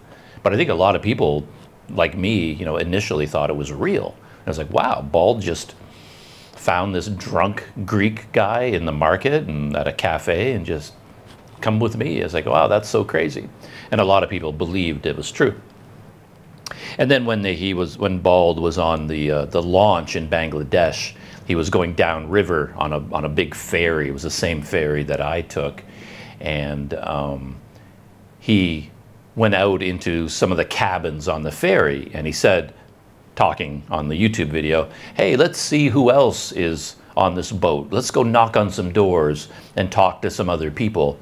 And he knocked on a door and opened it, and another foreigner, backpacker Ben, a YouTuber, was inside that room.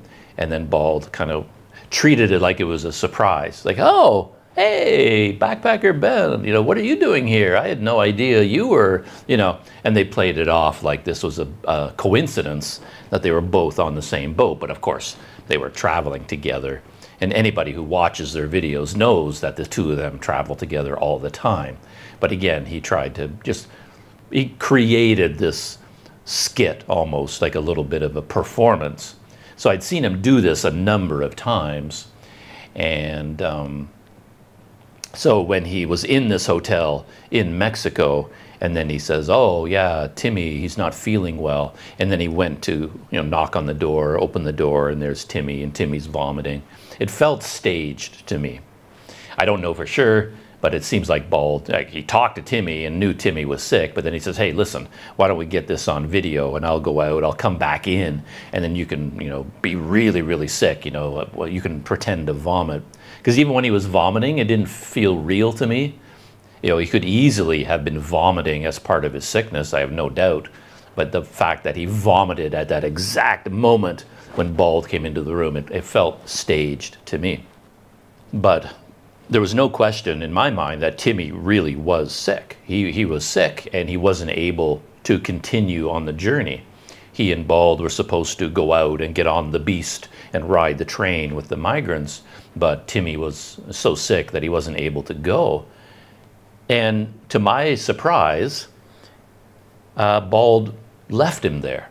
Bald just abandoned him and said, you know, he's talking on camera, and he says, yeah, well, Timmy can't go, so, you know, I'm going to continue, but we're going to leave Timmy here. And I was listening to him say that, and I was honestly quite surprised, because I've been in similar situations, but on my own. I've been in other countries by myself, and I became quite ill. I think I have a pretty sensitive stomach, you know, with a lot of, you know, bad diarrhea and vomiting, things like that. You know, you eat something that doesn't agree with you, and I've been in places where, yeah, you're so sick, you're so weak, you can't even move, and then the bathroom would be outside my hotel room. It was a hotel exactly like the ones they were staying in, and the bathroom would be down the hall. And then I would end up practically, you know, limping and crawling to get to this bathroom. And it's just a cement room with a big water tank, you know, with a bucket. And there's a hole in the ground, and everything is wet and moldy, and it's cement. And I would end up just lying on the ground. Like, I was so weak, I would just lie on the floor, because I know I'm going to be vomiting any second or have brutal diarrhea, so I can't really leave the bathroom. And I would just lie on this wet cement, and it was actually kind of comforting to be on that cold cement. It feels, because you're kind of feverish and you're hot, and lying down on that cold cement feels good in a way. But it's a very depressing thing to be all by yourself in one of these cheap hotel rooms. Nobody knows where you are, and you're that sick. It's a very kind of a stressful situation to be in. So I was kind of relating to that. Here's Timmy, sick, in Mexico. He's there illegally, as far as I know, and in this very depressing, very sad, cheap hotel. But I was thinking, well, at least he has Bald. So at least Bald can stay there until he gets better, take care of him, and then they can continue their journey. But Bald, he just went, all right, see you later, good luck, and just left him there. And that seemed like such a heartless thing to do.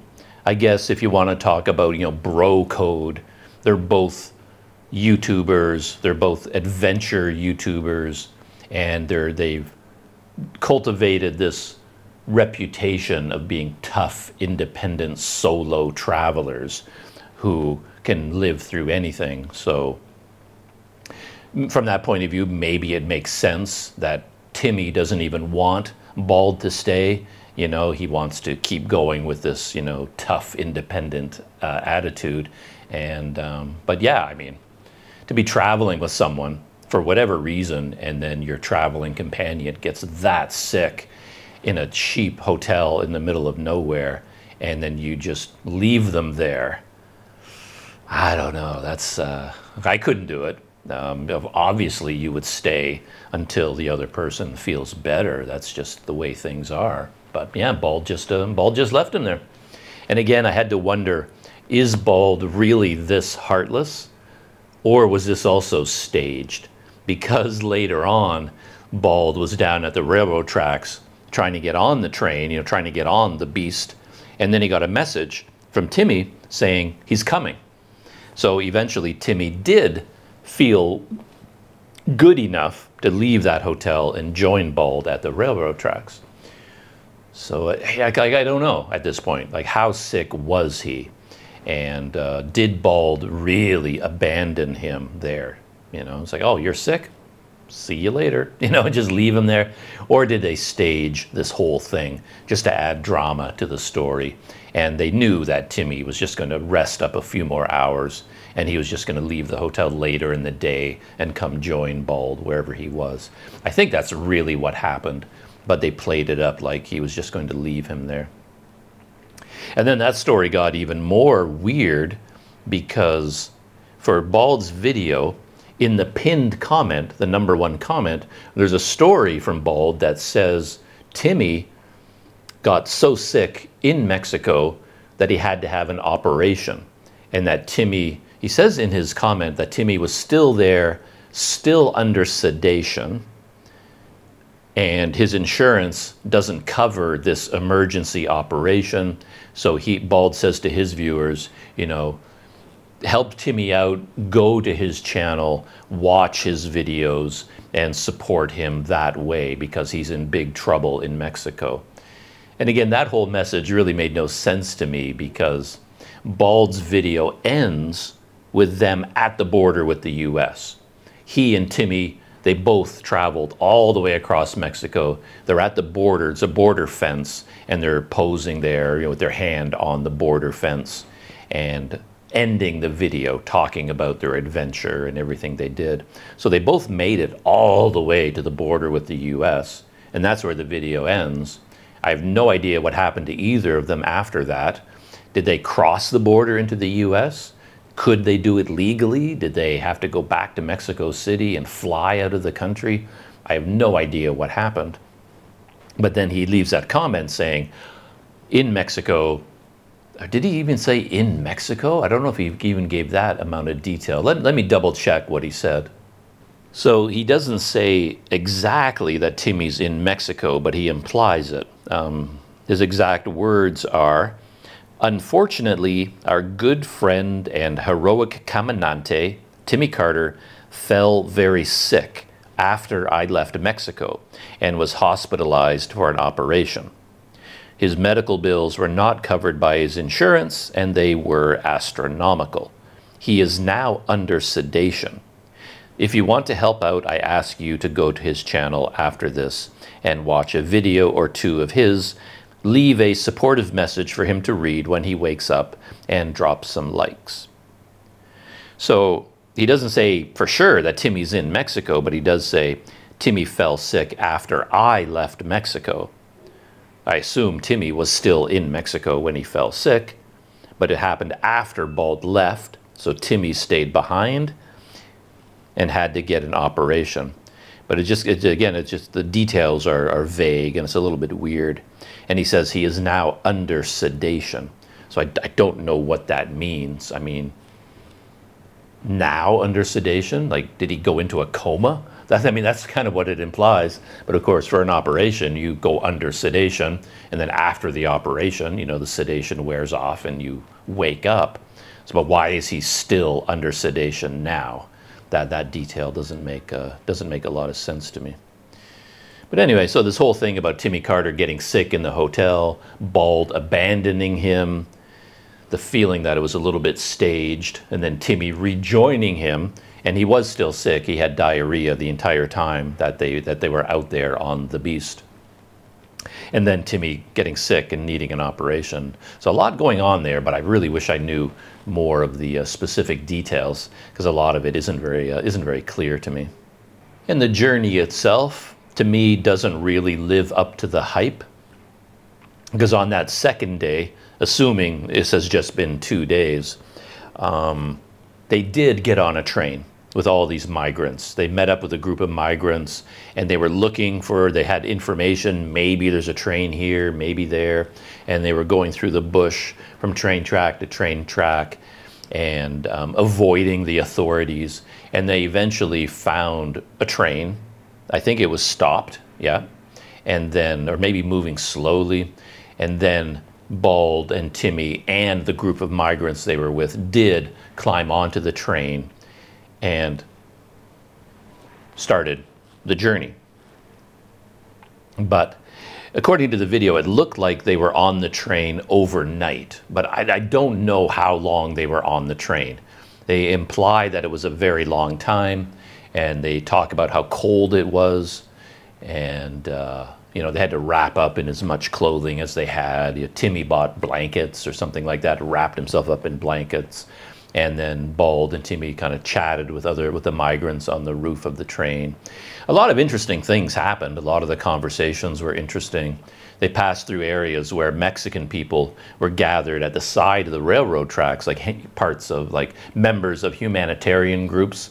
And as the train would pass, they would throw food and water and clothing and sweaters and jackets up to the migrants on the roof of the train. So that was very nice, and then Bald shows that. And there was one woman there who had like a small, not a baby, but a toddler. And in order to keep the toddler on the roof, they tied like a blanket or a rope or a cord around the toddler's waist and then tied it off somewhere. Because there was a real risk of, this train rocking, and then toddlers in particular, young children, would get thrown off the train.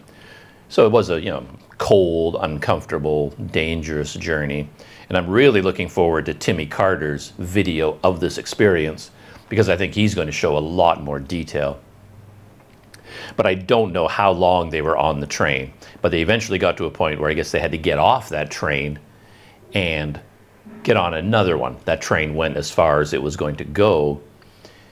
But then Bald's train journey kind of ended there. The caminantes, the true migrants, they would just wait there until the next train came through. And Bald was talking about how there's a rumor that there's going to be another train in 9 hours. And then he and Timmy basically went, nah, well, we can't wait for 9 hours. So, our journey is done. We're going to end it here, So they didn't really do the beast journey. I mean, the full journey of the caminantes, it involves all of that. It involves misinformation, lack of information, getting on the wrong train, waiting at the side of the tracks for hours, if not days or weeks, until the next train. And that is what the journey involves. That's where the dangers come from, getting on and off multiple trains, being out in the open, being exposed to the elements, to robbers, to authorities.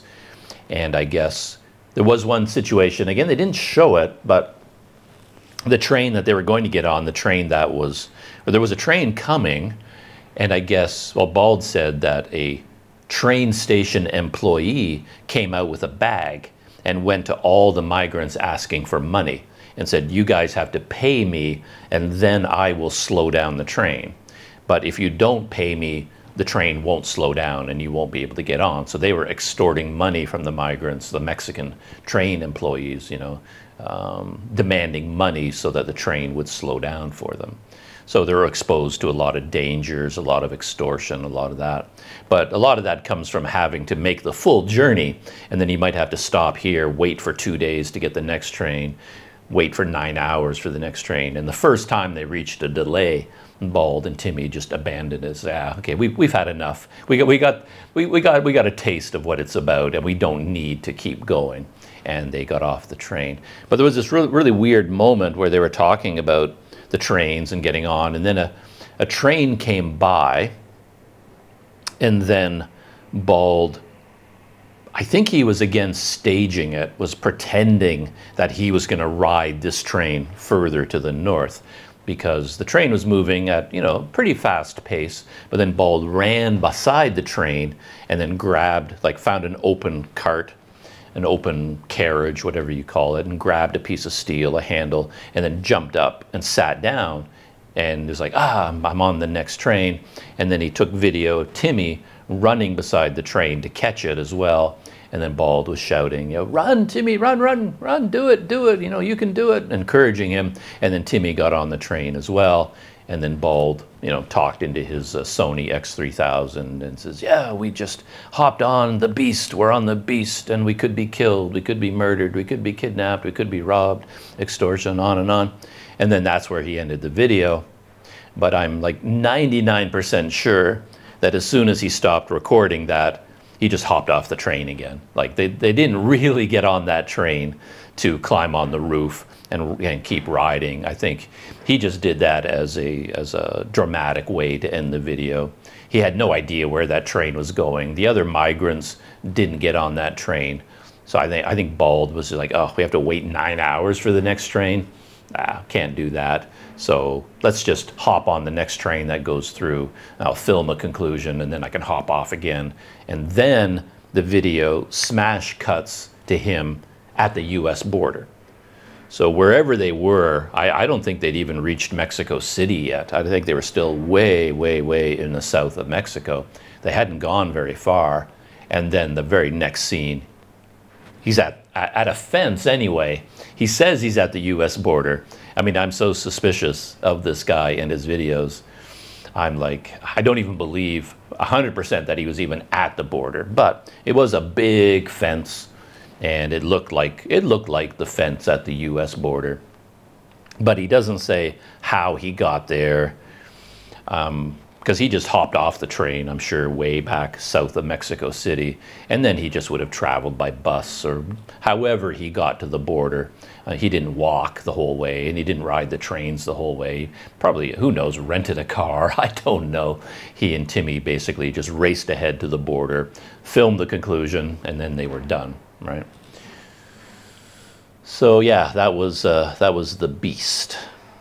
It's an entertaining video. You know, it's fun, it's interesting to watch, and he did get a lot of information from people, and he was very generous with the people that he met, so I'll say that.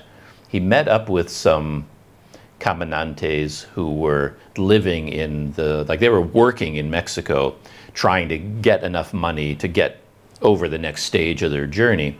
And I guess there's all these migrants formed communities, and there's these very cheap guest houses. It'd be a room like maybe smaller than my hotel room here, but it would have 4 people living in a room, probably half the size of this one, on bunk beds.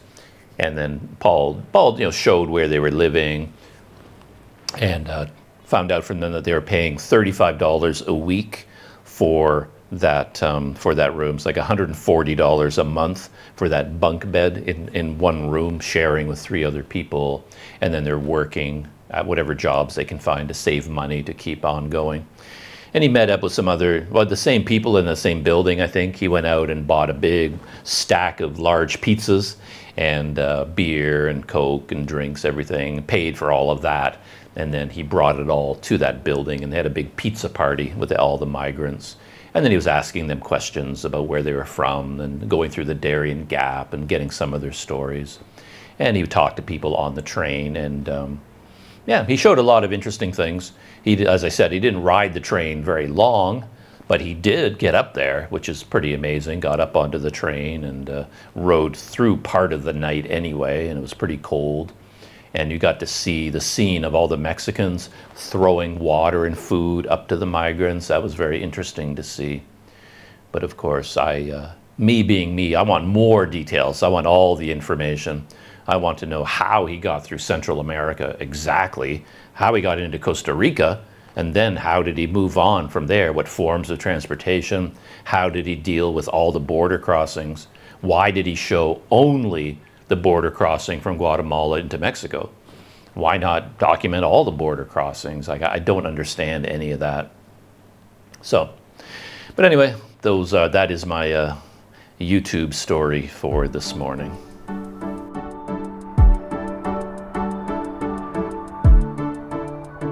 Technology roundup today involves a little bit of shopping, because I have this MacBook Pro. That's my beast, the beast. And I've been using this hub. So this is a USB-C hub that plugs into the MacBook, and then it gives you 2 USB-C ports, memory card reader, like micro SD and full-sized SD, and then 2 USB-A ports. And it burned out. It doesn't work anymore. I don't know how these things burn out, but anyway, it burned out. It got really, really hot, and I guess it short-circuited or something, and now it no longer works. So I've been looking for a solution. I have a whole bunch of adapters and cables, and I can plug one thing in at a time. So if I need to copy video files from a memory card to my laptop, I don't need a hub.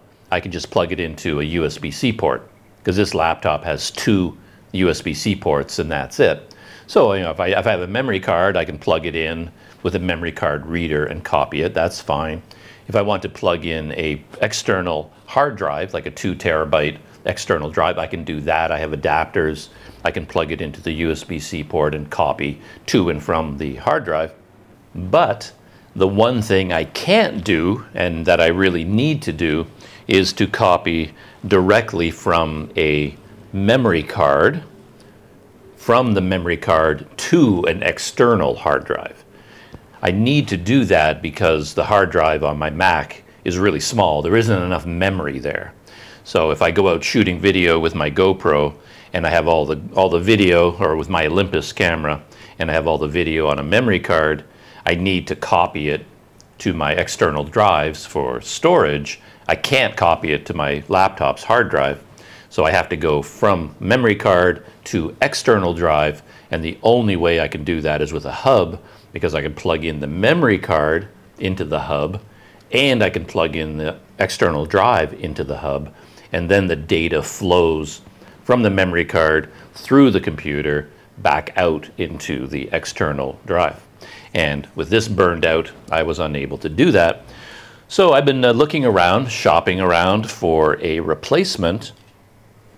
And of course, that sent me down all kinds of rabbit holes. All these things are far more complicated than you would think. This is a special kind that doesn't use a cable. It plugs directly into the laptop, and that's why it's so thin, and it's meant to be like an extension of your laptop. And I just assumed I'd just buy another one of these. It worked fine until it stopped working, but I couldn't find any of these anywhere. I couldn't find any that were for sale. So that got me looking at ones with a cable. So they're designed if you're sitting, at a desk or on a table, and your laptop is sitting flat, and then you just plug in the cable, and then you get a big hub at the end of the cable, and that hub will have, all these ports and all these memory card slots and things like that. So it was hard to find one because I needed a certain collection of, for one thing, I needed a memory card slot. A lot of them only had USB-C or USB-C ports or USB-A ports, and that's it. Other ones would have HDMI and USB-A. So they all had combinations of different things, some of which I needed and some of which I didn't need. And I needed USB-C, USB-A, and SD card and micro SD card. So I needed all of that, and that narrowed my choices down.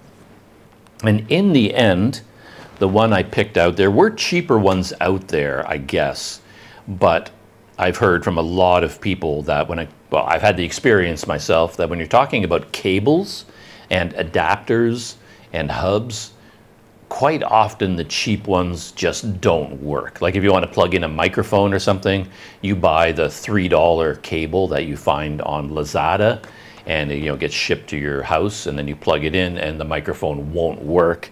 But then you buy the original $30 adapter from Samsung or something, or from whatever big company that made your microphone or made your smartphone. Use that cable. In theory, it's the exact same one as the cheap one you bought, but the expensive one will work and the cheap one won't work. So you might have wasted your money. Anyway, looking for one with all the features I needed and going a little bit more expensive, I ended up with a brand called J5 Create. And this one cost 200 ringgit, which is pricey because you can see something similar to this for maybe like 50 ringgit out there.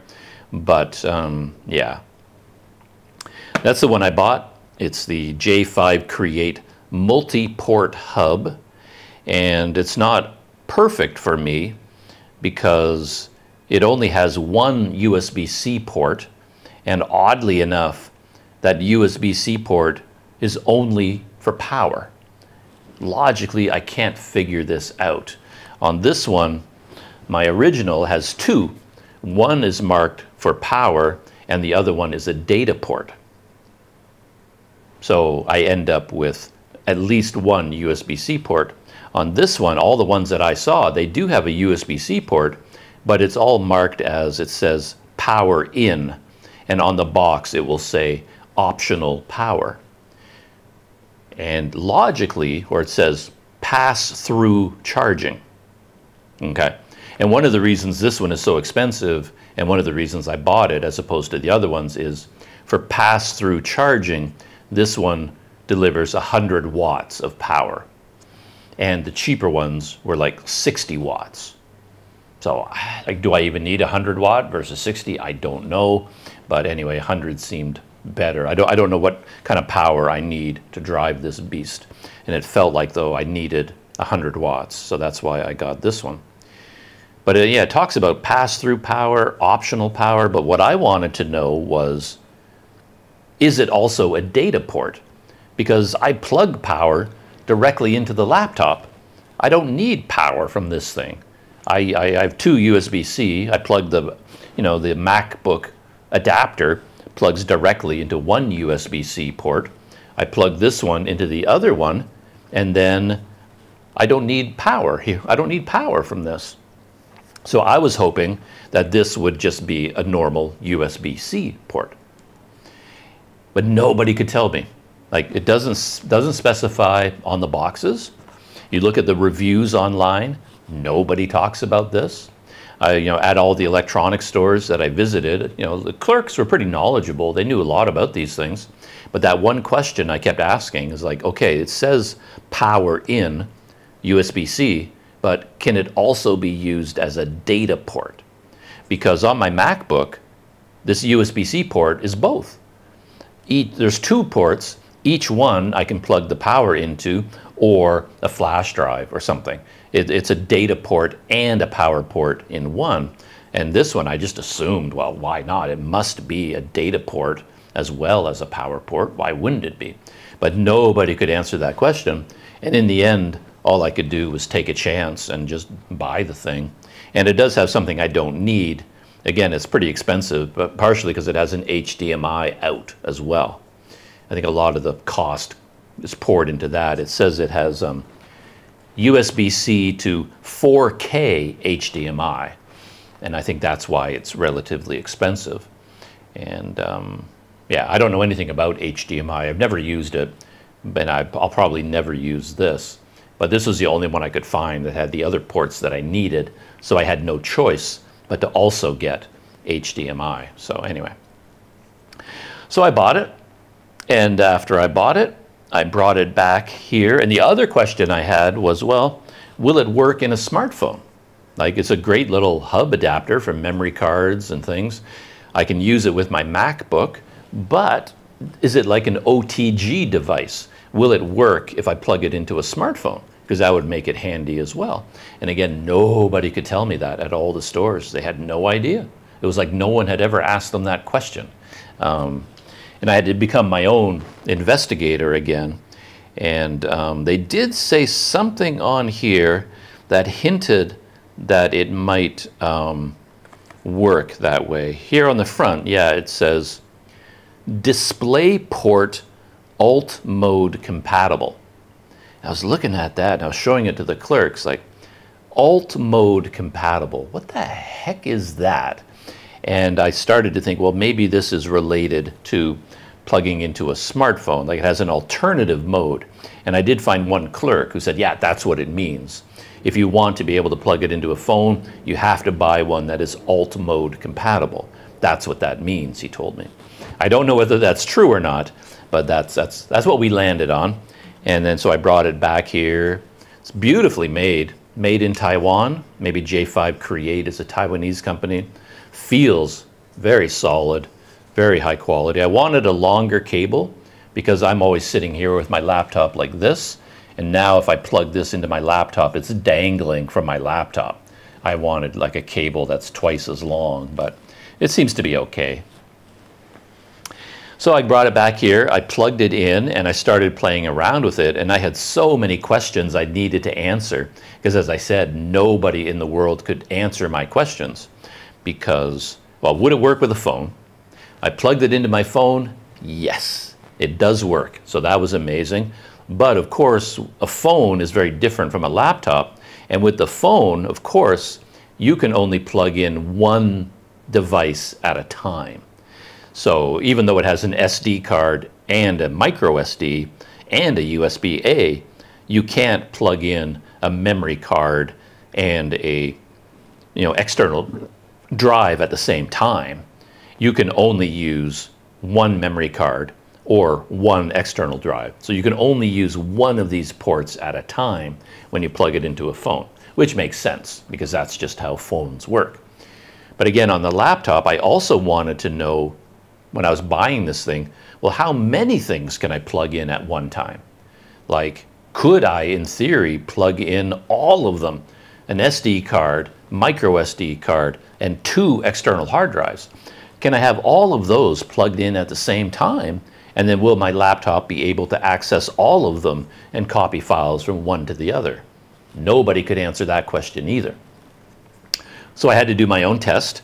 I plugged it in, and then I just started raising the ante. I plugged in one micro SD card. My laptop could read it, so yes, that works. Then I put it in an SD card. Hey, it showed up too. So now I've got 2 of them listed on my Finder. Then I plugged in an external drive and another external drive, and they all showed up on my laptop. So I answered my own question that with this J5 Create, you can have all of the slots occupied with a device, and all of them are readable and writable at the same time when this is plugged into a MacBook Pro. So that was great news. So far, so good. And my last question that nobody could answer was the power port. Is it also a display port? And so far, my conclusion is no. It is display port, a data port. But my conclusion is no, it is not a data port. I did some experiments. If I plug this into my laptop and then I plug the power into this USB-C, the power works. The power gets through this thing 100 watts, apparently, and it can power my computer. But if I have the power on my other port and then I put in a USB-C plug in here, it doesn't register. So like a flash drive, external drive, memory card reader, none of those things so far are registering through this. So it's power only and not a data port, which is very disappointing. But hey, I did my best. I did as much research as I could. I asked as many people as I could, but nobody could tell me yes or no to that question.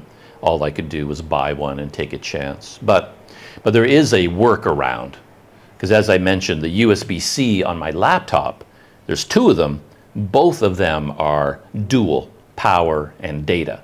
So what I can do is take the power, plug it into here, plug this into my laptop. Now the power is going through this, and that frees up one other USB-C port on my laptop, and I can use that as a data port. So if I absolutely need a USB-C port, I can funnel the power through this thing, and that will free up one of the ports on my laptop.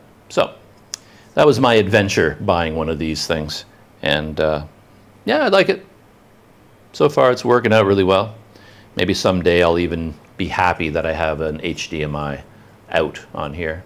Maybe someday I'll actually use that. Who knows? I doubt it though.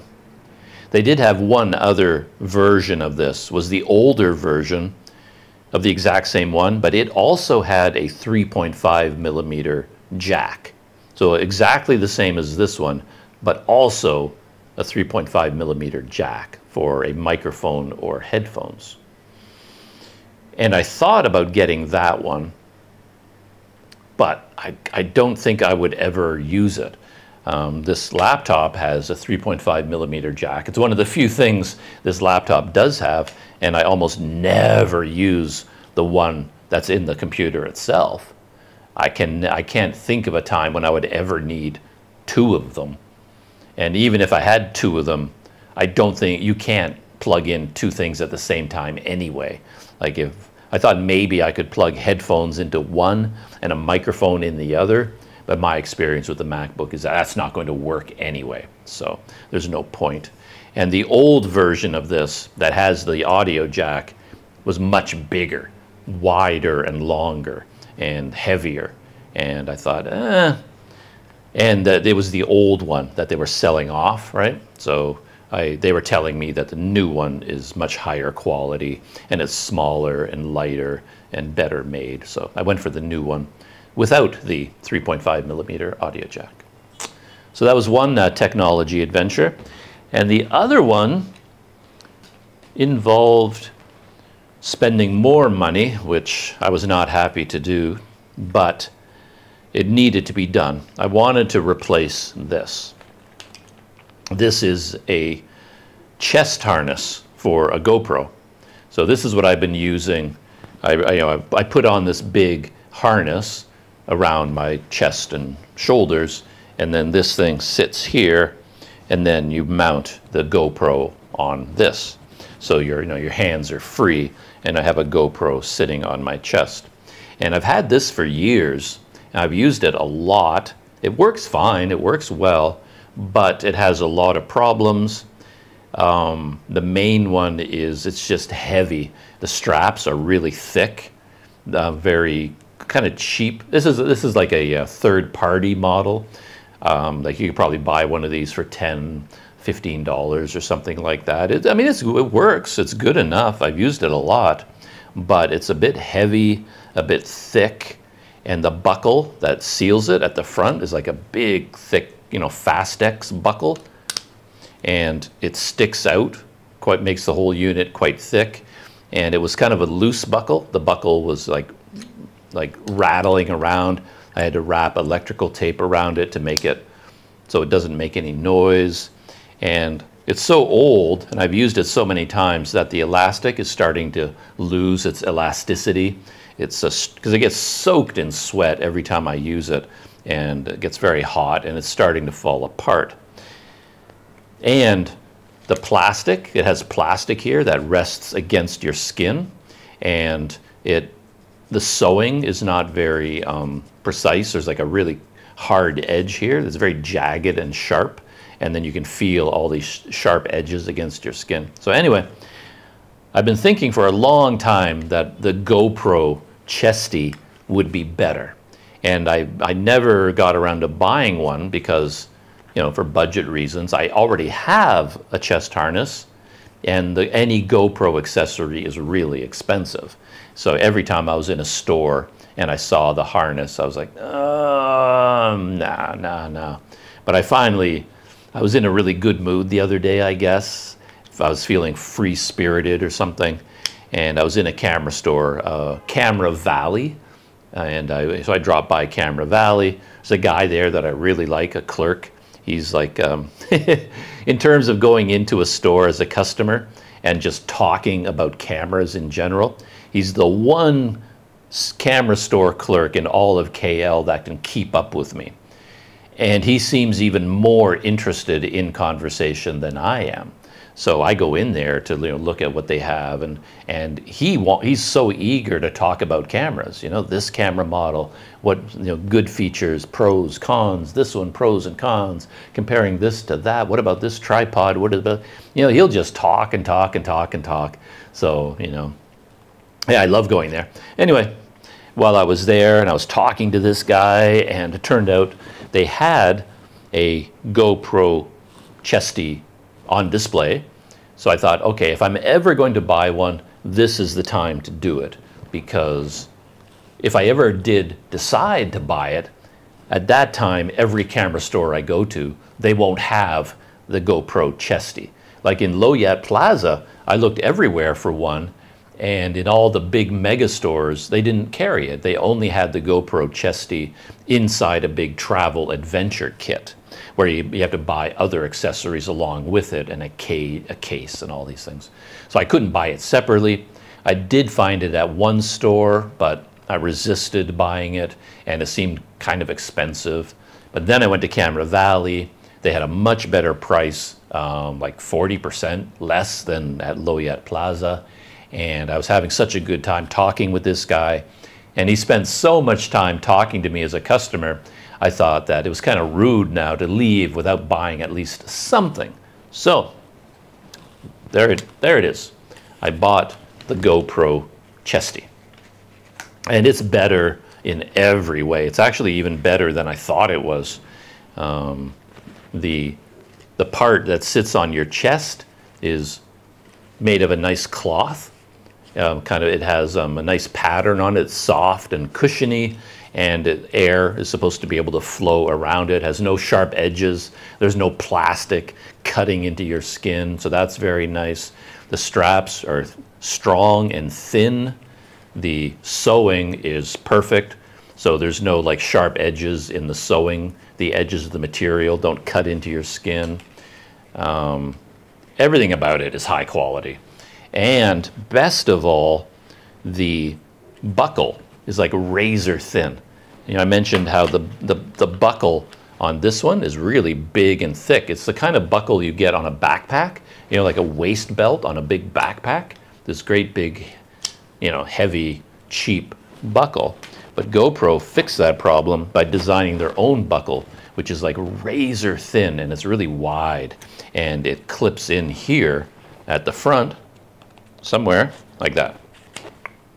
And it keeps everything nice and thin.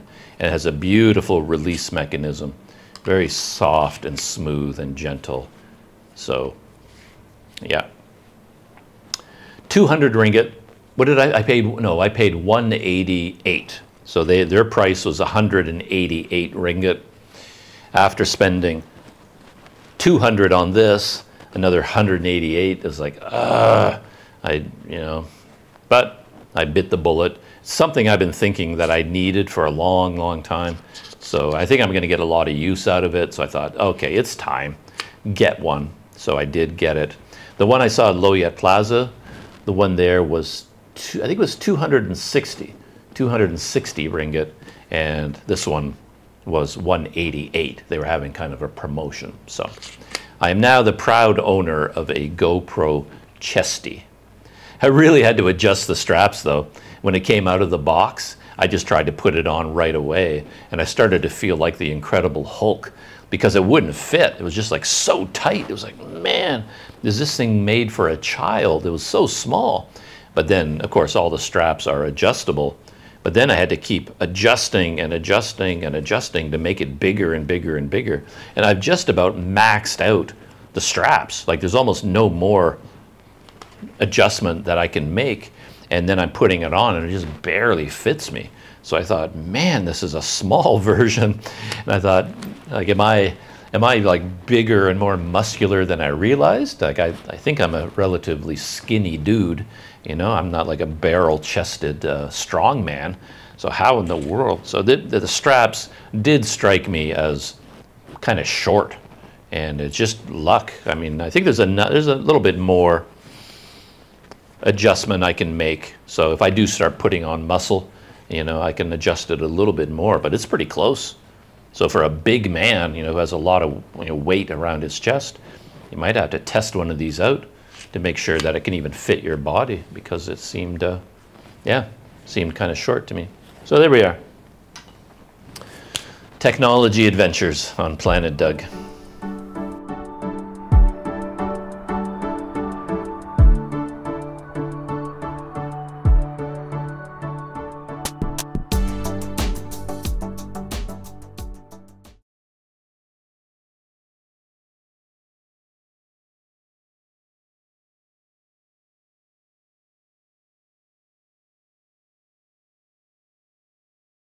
All right, that is it for Life on Planet Doug this morning. What did I talk about today? Oh yeah, my Christmas arrangements. I had all kinds of crazy ideas originally. As I said, I thought about going to Taiwan for Christmas, going to the Philippines, Bangladesh, Vietnam. And then I guess through poor planning and lack of imagination and a little bit of lack of budget, I ended up going for something a little bit simpler. And I'm going to go to northern Sumatra, Medan, Lake Toba, perhaps Banda Aceh, Pulau Way. I'm going to do and I want to do a quicker trip. My usual habit is to go places and stay places for a long time, but this time I'm trying to get my backpack, you know, all set up, and then I can just, you know, I no longer have a bicycle to worry about. I don't know if I'll be renting a scooter or not. I don't really have the budget for that. It'd be nice, probably. I may do it for a few days, but the idea is to just backpack around using local transportation, and I'm kind of excited about that. Maybe go to Lake Toba, and then from there go to the North Banda Aceh, and then maybe I can return to Malaysia by ferry again, because I don't really want to fly if I can help it. So anyway, we'll see what happens with that. And from that point of view, I've been doing a little bit of packing and organizing, because, you know, backpack on your back, it can get heavy pretty fast, especially for me. But I'm trying to keep it under control, but I'm weighing everything that I might want to bring with me. And it's amazing how heavy things become. I've started keeping track. I've got a notepad open, and I'm assembling all of my stuff into groups, and then weighing that set of gear to see, you know, where is the weight. And I just started that process, so I don't really have a lot of information. But for example, I was looking at like my backpack alone. It's the Osprey Farpoint Trek 75. It weighs 4 pounds, just the backpack. Then the rain cover and the security cover that goes over the backpack, that weighs 0.8 pounds. So you're kind of looking at 5 pounds just for the backpack when it's empty. And it's a big backpack. It's kind of designed for trekking, you know, carrying tons of stuff, and camping gear. And I have my Olympus camera. So I've got my Olympus camera, and I've got my action camera. Those are my two camera groups. And I put together my Olympus camera. I have 2 lenses and a tripod grip and the batteries and the battery charger. You put together the entire Olympus package. That comes to another 4 pounds, 1.9 kilograms. So that's just for the Olympus. The action camera, to my surprise, is quite a bit heavier, because I've got 2 GoPros, the Insta360 X3, and then I have a variety of mounting apparatus. You know, I've got my Jaws Flex clamp, and I have a GoPro 3-way grip, which I really like. And then I have the Insta360 invisible selfie stick. And then I have with me just a couple of mounts, just in case I do ride a scooter or a bike, and I want to mount a camera. I need something to mount to the handlebars. So into my backpack, I threw a couple of these big Jaws and these sort of heavy-duty ram mount systems with ball heads on them. Nothing else works. Once you start mounting GoPros or any kind of camera onto handlebars of a scooter or a bike, like simple little grips don't work. You need the heavy-duty stuff. So I threw an assortment of those in, not everything I own, but some of those. And then, of course, microphones, cables, chargers, batteries, all of that. And then once I put all that together, my GoPro package comes to 7.7 pounds. That's as far as I've gotten in terms of weighing. But like right out of the gate, you know, I mean, now the next thing I'll weigh will be my electronics, because that doesn't include my laptop, tablet, smartphones, and then all the you know, batteries, chargers, you know, portable hard drives for all the video files. Put all of that together, I think that's going to be 10 pounds, or more than 10 pounds, I think. There's a lot of stuff there. So that's all the electronics, and that I still haven't, you know, mentioned, like, there's so far no clothing, you know, toiletries and stuff like that. So yeah, if you removed all of the electronics and all of the camera gear from, you know, a backpack, I mean, I'd have nothing left. It's like 90% of what I carry around with me is just camera gear, computer gear, and electronics.